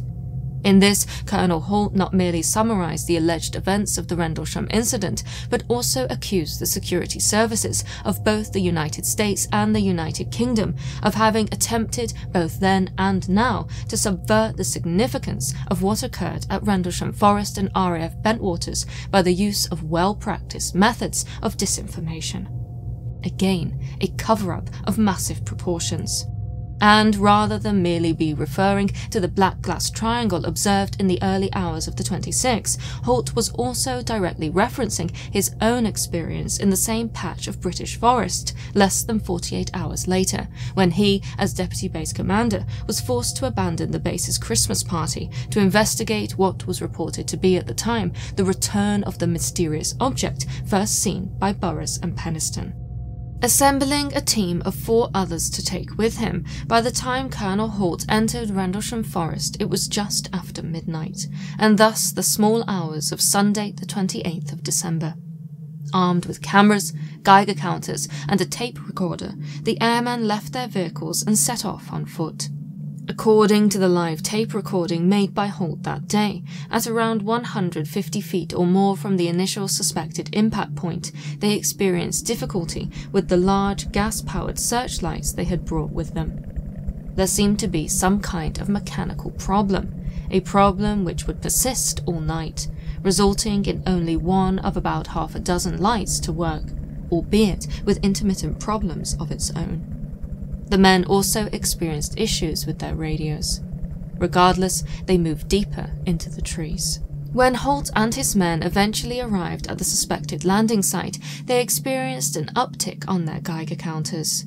The readings were unexpectedly high and seemed to correlate with their proximity to the so-called pod marks that were still visible on the forest floor from 2 days prior, being described at the time as residual readings. Listening to Colonel Holt's tape recording, which he made throughout their investigation, one can hear the panic in the men's voices as the reading continued to climb. Looks like an area here, possibly. It could be a blast. It's in the center. It's hard to tell. Well, you're going to take us my fingers by the friend. Here's up to what, 7? What? Just jumped up to 7 tenths there. 7 tenths right here in the center? And such a sense of panic and excitement can be said to have sustained, and indeed magnified, as the investigation in the woods continued. The marks on the ground were examined further, with measurements and even photographs now declassified being taken by USAF personnel. Additionally, in Colonel Holt's tape recording, we hear from one of the men how it looked like something twisted as it sat down on them. Looks like someone took something and sat it down and twisted it from side to side. Very strange. According to Holt's later written memo, these 3 depressions measured 1.5 inches deep and 7 inches in diameter. As for the radiation readings, beta-gamma readings of 0.1 milliröntgens were recorded with peak readings in the 3 depressions and near the center of the triangle formed by the depressions. A nearby tree also had moderate readings on the side of the tree towards the same depressions. In the tape recording, we also hear how, by using the infrared beam of a starlight scope, the tree was revealed to have a white streak on it, which indicated a heat source. We're from it's the same tree we took the sample off with this, what do you call it, star scope? Star getting a definite heat reflection off the tree, about 3 to 4 feet off the ground. Presumably, these anomalous readings were residuals from the events that took place on the 26th. As Colonel Holt's investigation continued, he and his men moved further into the forest. Ultimately, and sensationally, they found themselves in pursuit of something indisputably odd. What would later be described in Holt's written report as a red sun-like light. You just saw a light where? Where? Right in this position here, straight ahead, in between the tree. There it is again. Watch, straight ahead off my flash right there. So there it is. Hey, I see it too. What is it? We don't know, sir. So, can I get some? Yeah, it's a strange, small red light. We're about 150 or 200 yards from the site. Everything else is just deathly calm. There is no doubt about it. There's some type of strange flashing red light ahead. It's yellow. I saw a yellow tinge in it too. Weird. Said to have moved about and pulsed erratically, at one point the light appeared to throw off glowing particles, after which it somewhat shockingly broke into 5 separate white objects, and then disappeared in the sky. The encounter not yet over, a further 3 so-called strange lights in the sky were observed, objects said to have displayed red, green and blue lights. At first elliptical, they supposedly turned to full circles. Then, sometime after that, arguably the most sensational moment of the night occurred. The beaming down of a stream of white light. Oh, here he comes from the south. He's coming toward us now. Now we're observing what appears to be a beam coming down to the ground. This is unreal. Throughout, animals both wild in the forest and domesticated on nearby farmland were said to have been very, very active and making an awful lot of noise. When the men finally returned to base, they were exhausted and utterly dumbfounded. Undoubtedly, given his continuing support for something unusual, possibly even extraterrestrial, having happened that night, Colonel Holt was left profoundly affected by his Rendlesham Forest experience. In the new year, on the 13th of January 1981, he submitted a brief written report to the UK Ministry of Defence, famously titled Unexplained Lights, expecting to be summoned so as to answer questions and provide further information. The call from a superior, however, never came, with the incident being largely hushed up and forgotten.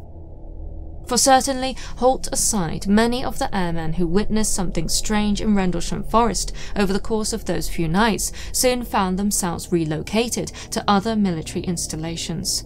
Scared to talk about what they had seen, they continued their work in silence, with little information reaching the public in those first few weeks.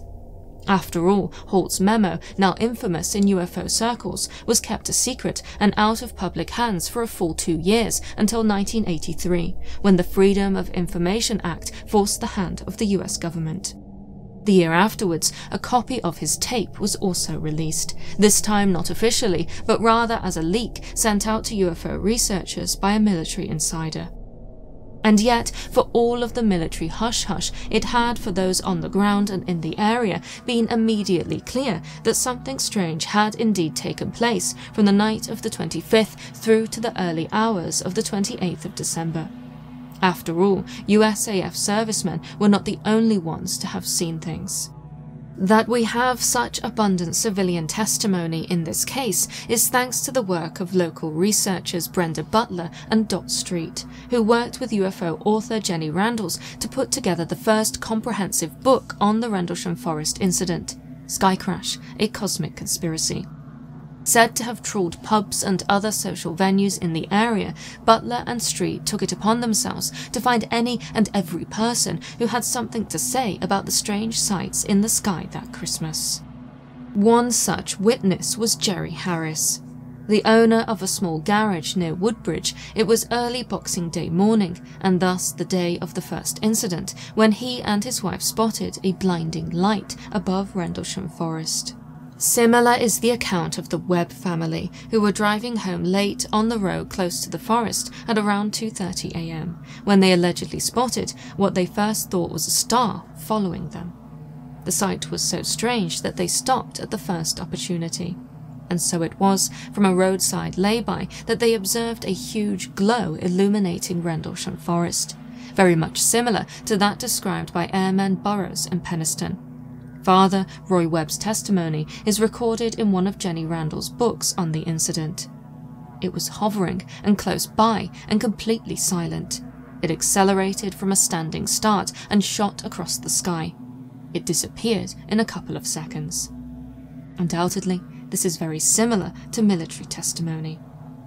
There were even strange sightings across the county border into Norfolk, where a food production manager called Tony Sorrell alleged to have seen a triangle-shaped object moving along in the sky as he returned from his house after locking the shed door. This was late on Saturday the 27th, and thus would have directly coincided with reports made on the RAF base of the return of the unidentified flying object, the same reports which ultimately sent Colonel Holt and his team of men into the forest. Perhaps the most shocking of all, however, comes from Gordon Levitt, whose rural home was situated on the edge of Rendlesham Forest. It was late, and he was putting his dog outside into its kennel, when both he and the animal were inexplicably drawn towards the night sky. There was an object, eerie and glowing, in the heavens above them. This UFO is said to have descended and flew in the direction of Levitt and his dog. Supposedly, it hovered for a few seconds over his garden at twice the height of the rooftops, before speeding away and disappearing over the woods in the direction of RAF Woodbridge. The next day, Levitt's dog is said to have shown signs of illness and distress, refusing, contrary to its usually fierce nature, to leave its kennel. A week or so later, the animal tragically died, with a vet suggesting that it seemed to have succumbed to some sort of poisoning. And so, truly, something odd seems to have taken place those few nights. Not only that, there are rumours and reports of hard evidence radar data confirming that something strange was active in the sky that December, including the testimony of air traffic controller Malcolm Scurrer. One such anomaly, so Scurrer claimed, was so fast and unusual, achieving an altitude of 90,000 feet in 5 minutes, that it was unable to be intercepted by the 2 RAF Phantoms that were scrambled in pursuit. In addition to suspected military data, there exist claims from Civil Aviation Authority operators. It has even been reported that a passenger jet witnessed a brilliant explosion mid-air in the sky towards Felixstowe, a town situated on the coast a mere 10 miles from the alleged Rendlesham landing site. Intriguingly, there are also reports from the British Astronomical Association of unusually high levels of space activity on the night of the 25th.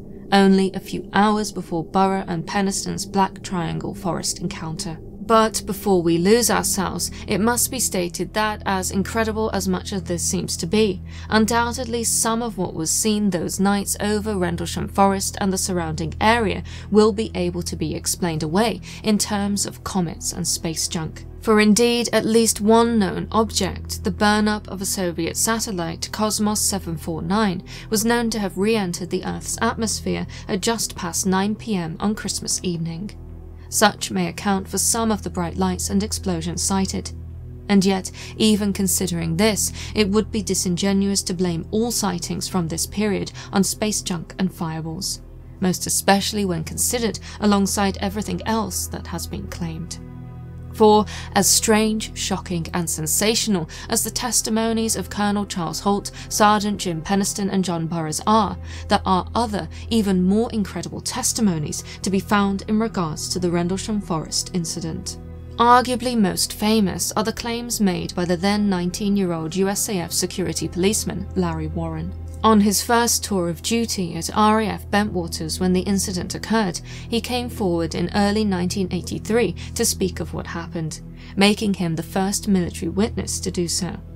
And whilst much of what he has said does match the testimonies of others, for example Colonel Holt and the men's struggle with the gas-fueled searchlights, there is also much that goes far beyond anything that is generally claimed to have happened between the 25th and the 28th of December. In short, we are talking about the presence of alien beings, something which other witnesses, including Charles Holt and John Burrows, have explicitly denied. Even so, according to Larry Warren, they were there that night. Not only that, he claims to have observed senior USAF airmen interact with 3 non-human life forms. Discussing that night in various interviews, Warren has explained how he was part of a 5-man group told to move off into the forest at around 11:30 p.m. Claiming to have been an airman first class with a secret clearance, Warren states that the first thing he saw was a giant yellowish-green translucent object on the ground. 50 feet across and a foot in height, it was, so Warren claims, like a platform attached to the ground rather than hovering. Beyond this object, he could see a farmer's house with a light on and a car in the driveway. According to Warren, there was no heat and no sound, and time seemed to be at half speed. Some men ran off in fear. He, in utter shock, remained. He claims that what happened next matches up with part of what Holt and his team, separate from Warren's, observed through the trees from a distance of around 200 yards. Specifically, the red blinking light was that which Larry Warren encountered. It supposedly came from around the back of the translucent object. Inside the light were 3 small beings, or, in Warren's words, what you'd only describe as children. Around 4 to 4.5 feet tall, they were supposedly very bright and translucent at points. Their faces, however, were said to have been very clear, and very clearly not human. They weren't from here at all. At this point, Warren and the remaining other men are said to have approached the beings and had what he has described as a visual standoff. After that, the lower-ranking men, himself included, were called off and told to retreat. Sensationally, the entirety of this close encounter of the third kind is said by Warren to have been filmed via tripod-mounted video cameras. Where this footage is today, or if it even exists, is not known. Undoubtedly, this is an incredible story, making it easy to understand why Larry Warren is considered a highly controversial figure in this case. Despite there being some anonymous claims to support him, other named military witnesses have turned on him, and even Nick Pope, the vocal former head of the British MOD's UFO desk, got into an online spat with him as recently as 2017, with Pope branding Warren's story lies and officially dead. And yet, as dubious as some of Warren's claims may be, if one is so minded, it is not impossible to cast nearly every military figure involved in this case as suspect. From the notoriously problematic "I'm on the MOD's payroll but just want to help" Nick Pope, to those at the very heart of the Rendlesham Forest incident, this case is riddled with inconsistencies, misdirections, and straight oddities. For example, for all of his transparency, especially after his retirement in 1991, Colonel Holt provided incorrect dates for the 2 incidents in his infamous January 1981 memo. Rather than the 26th and the 28th, it is reported to be the 27th and the 29th. An innocent error perhaps, but problematic given the nature of what we are discussing. Similar is the notebook allegedly kept by Central Security Control Sergeant Jim Peniston, said to have been hastily scribbled in as the events of the 26th of December unfolded before his very eyes, when he and John Burroughs approached the Black Triangle and experienced time distortion. It too is misdated to the 27th. There is also said to have been an issue with the original incident being recorded in the base's logbook, doing little to alleviate concerns of date inconsistencies and conflicting reports. When Peniston was asked why his supposedly of-the-night diary entry appeared to be incorrectly dated, he is said to have simply shrugged the concern away, replying that the figures in his notebook are the actual time and date of the event. When researcher Jenny Randalls asked Colonel Holt a similar question regarding the date issue in his memo, he is said to have been similarly nonchalant. "I was asked by the British officer on the base to pen this report to London, but they already knew all about the case. It was deliberately muted and left things out." The suggestion thus being that providing a correct date was irrelevant. Then why bother giving a date at all?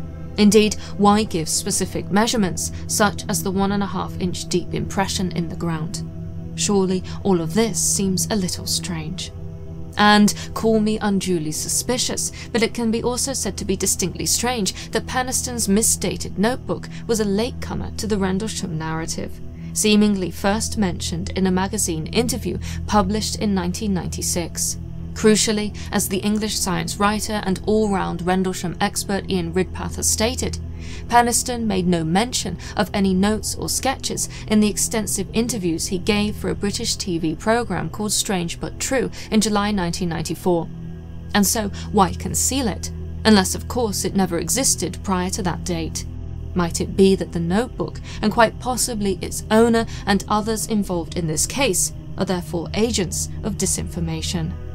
Additionally, reconsidering the radar data and the earlier mentioned testimony of RAF Air Traffic Controller Malcolm Scurrer, one encounters similar controversy. For indeed, although Scurrer's claims of radar anomalies received much airtime in December 1994, he later contradicted his testimony, stating in the 1995 May-June issue of UFO magazine that the anomaly was actually recorded during a training exercise dating to either late October or early November 1980, and thus not the Christmas of the Rendlesham Forest incident. Why then was his original testimony pushed so hard? Or was this change of direction a deliberate act of disinformation meant to sabotage the reputation of the wider case? And such a shift towards conspiracy can be said to become all the more tempting when one considers the multiple Men in Black encounters said to be connected with this case. Writing in another of her books on the MIB phenomenon, Jenny Randles reveals that, at the time of writing, her only intriguing personal episode to speak of was in relation to the Rendlesham case, when a man called Tom Adams requested an interview about the incident. Supposedly, he was making a BBC radio documentary on UFOs. It was autumn 1989, and in particular, Adams seemed very interested in borrowing Randles' first-generation copy of Colonel Halt's tape recording, which Randles had received from a military insider a few years prior. The BBC man, so it seemed, believed the tape to be the original, and would not stop until Randles gave it to him. A copy was not good enough, he is said to have argued, when Randles offered him just that. Unwilling to let the tape out of her possession, Randles thus gave the man a different copy, presenting it as the original, stating that she would very much like it returned to her after the BBC was finished with it. Suitably happy, the man left, and was never heard from again. Randles never received her tape back, and when she contacted the BBC, directed to the department named by Tom Adams, she was told no such person of that name existed, and there was no such radio documentary on UFOs scheduled. This was despite the man having provided Jenny Randles with an exact date for the programme. And so Tom Adams appears to have been a ruse to get what he believed was the original Charles Holt tape. Even more incredible than this are the claims made by Randles' co-author and first out-the-gate investigator Brenda Butler. Speaking at a UFO conference in 2015 to mark 35 years since the Rendlesham Forest incident, Butler described how she and her two co-authors had been hounded by Ministry of Defence officials and police. In particular, she claimed that, on one occasion, the MOD tried to force her to sign a contract that would silence her over her findings.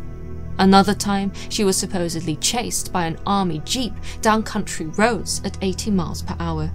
That same night, she returned to the forest and allegedly captured strange photographic anomalies, all while a police car and police helicopter observed her from a distance. During the conference, Butler even revealed that people had also come to her home and stood in her driveway, trying to intimidate her.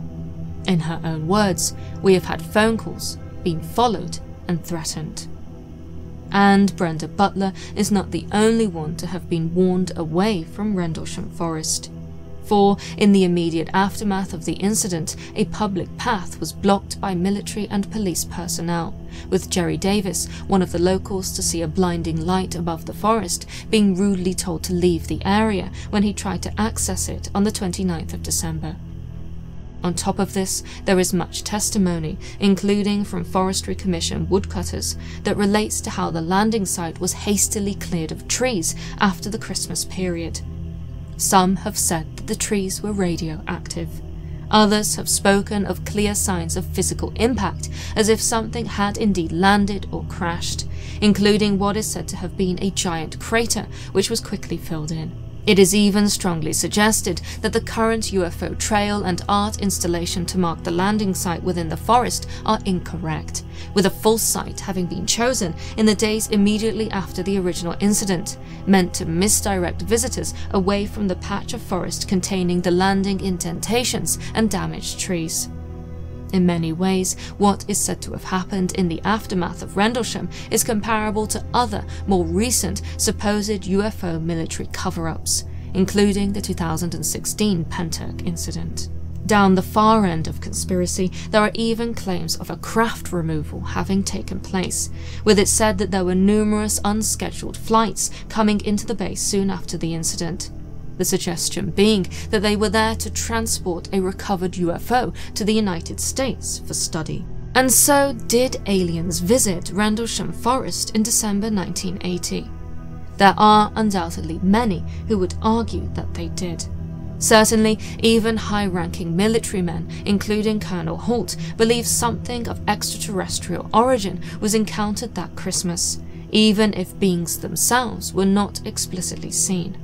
To be able to draw any sort of proper conclusion, I would, however, argue that there is still information that must be considered, namely the locational significance of Rendlesham Forest.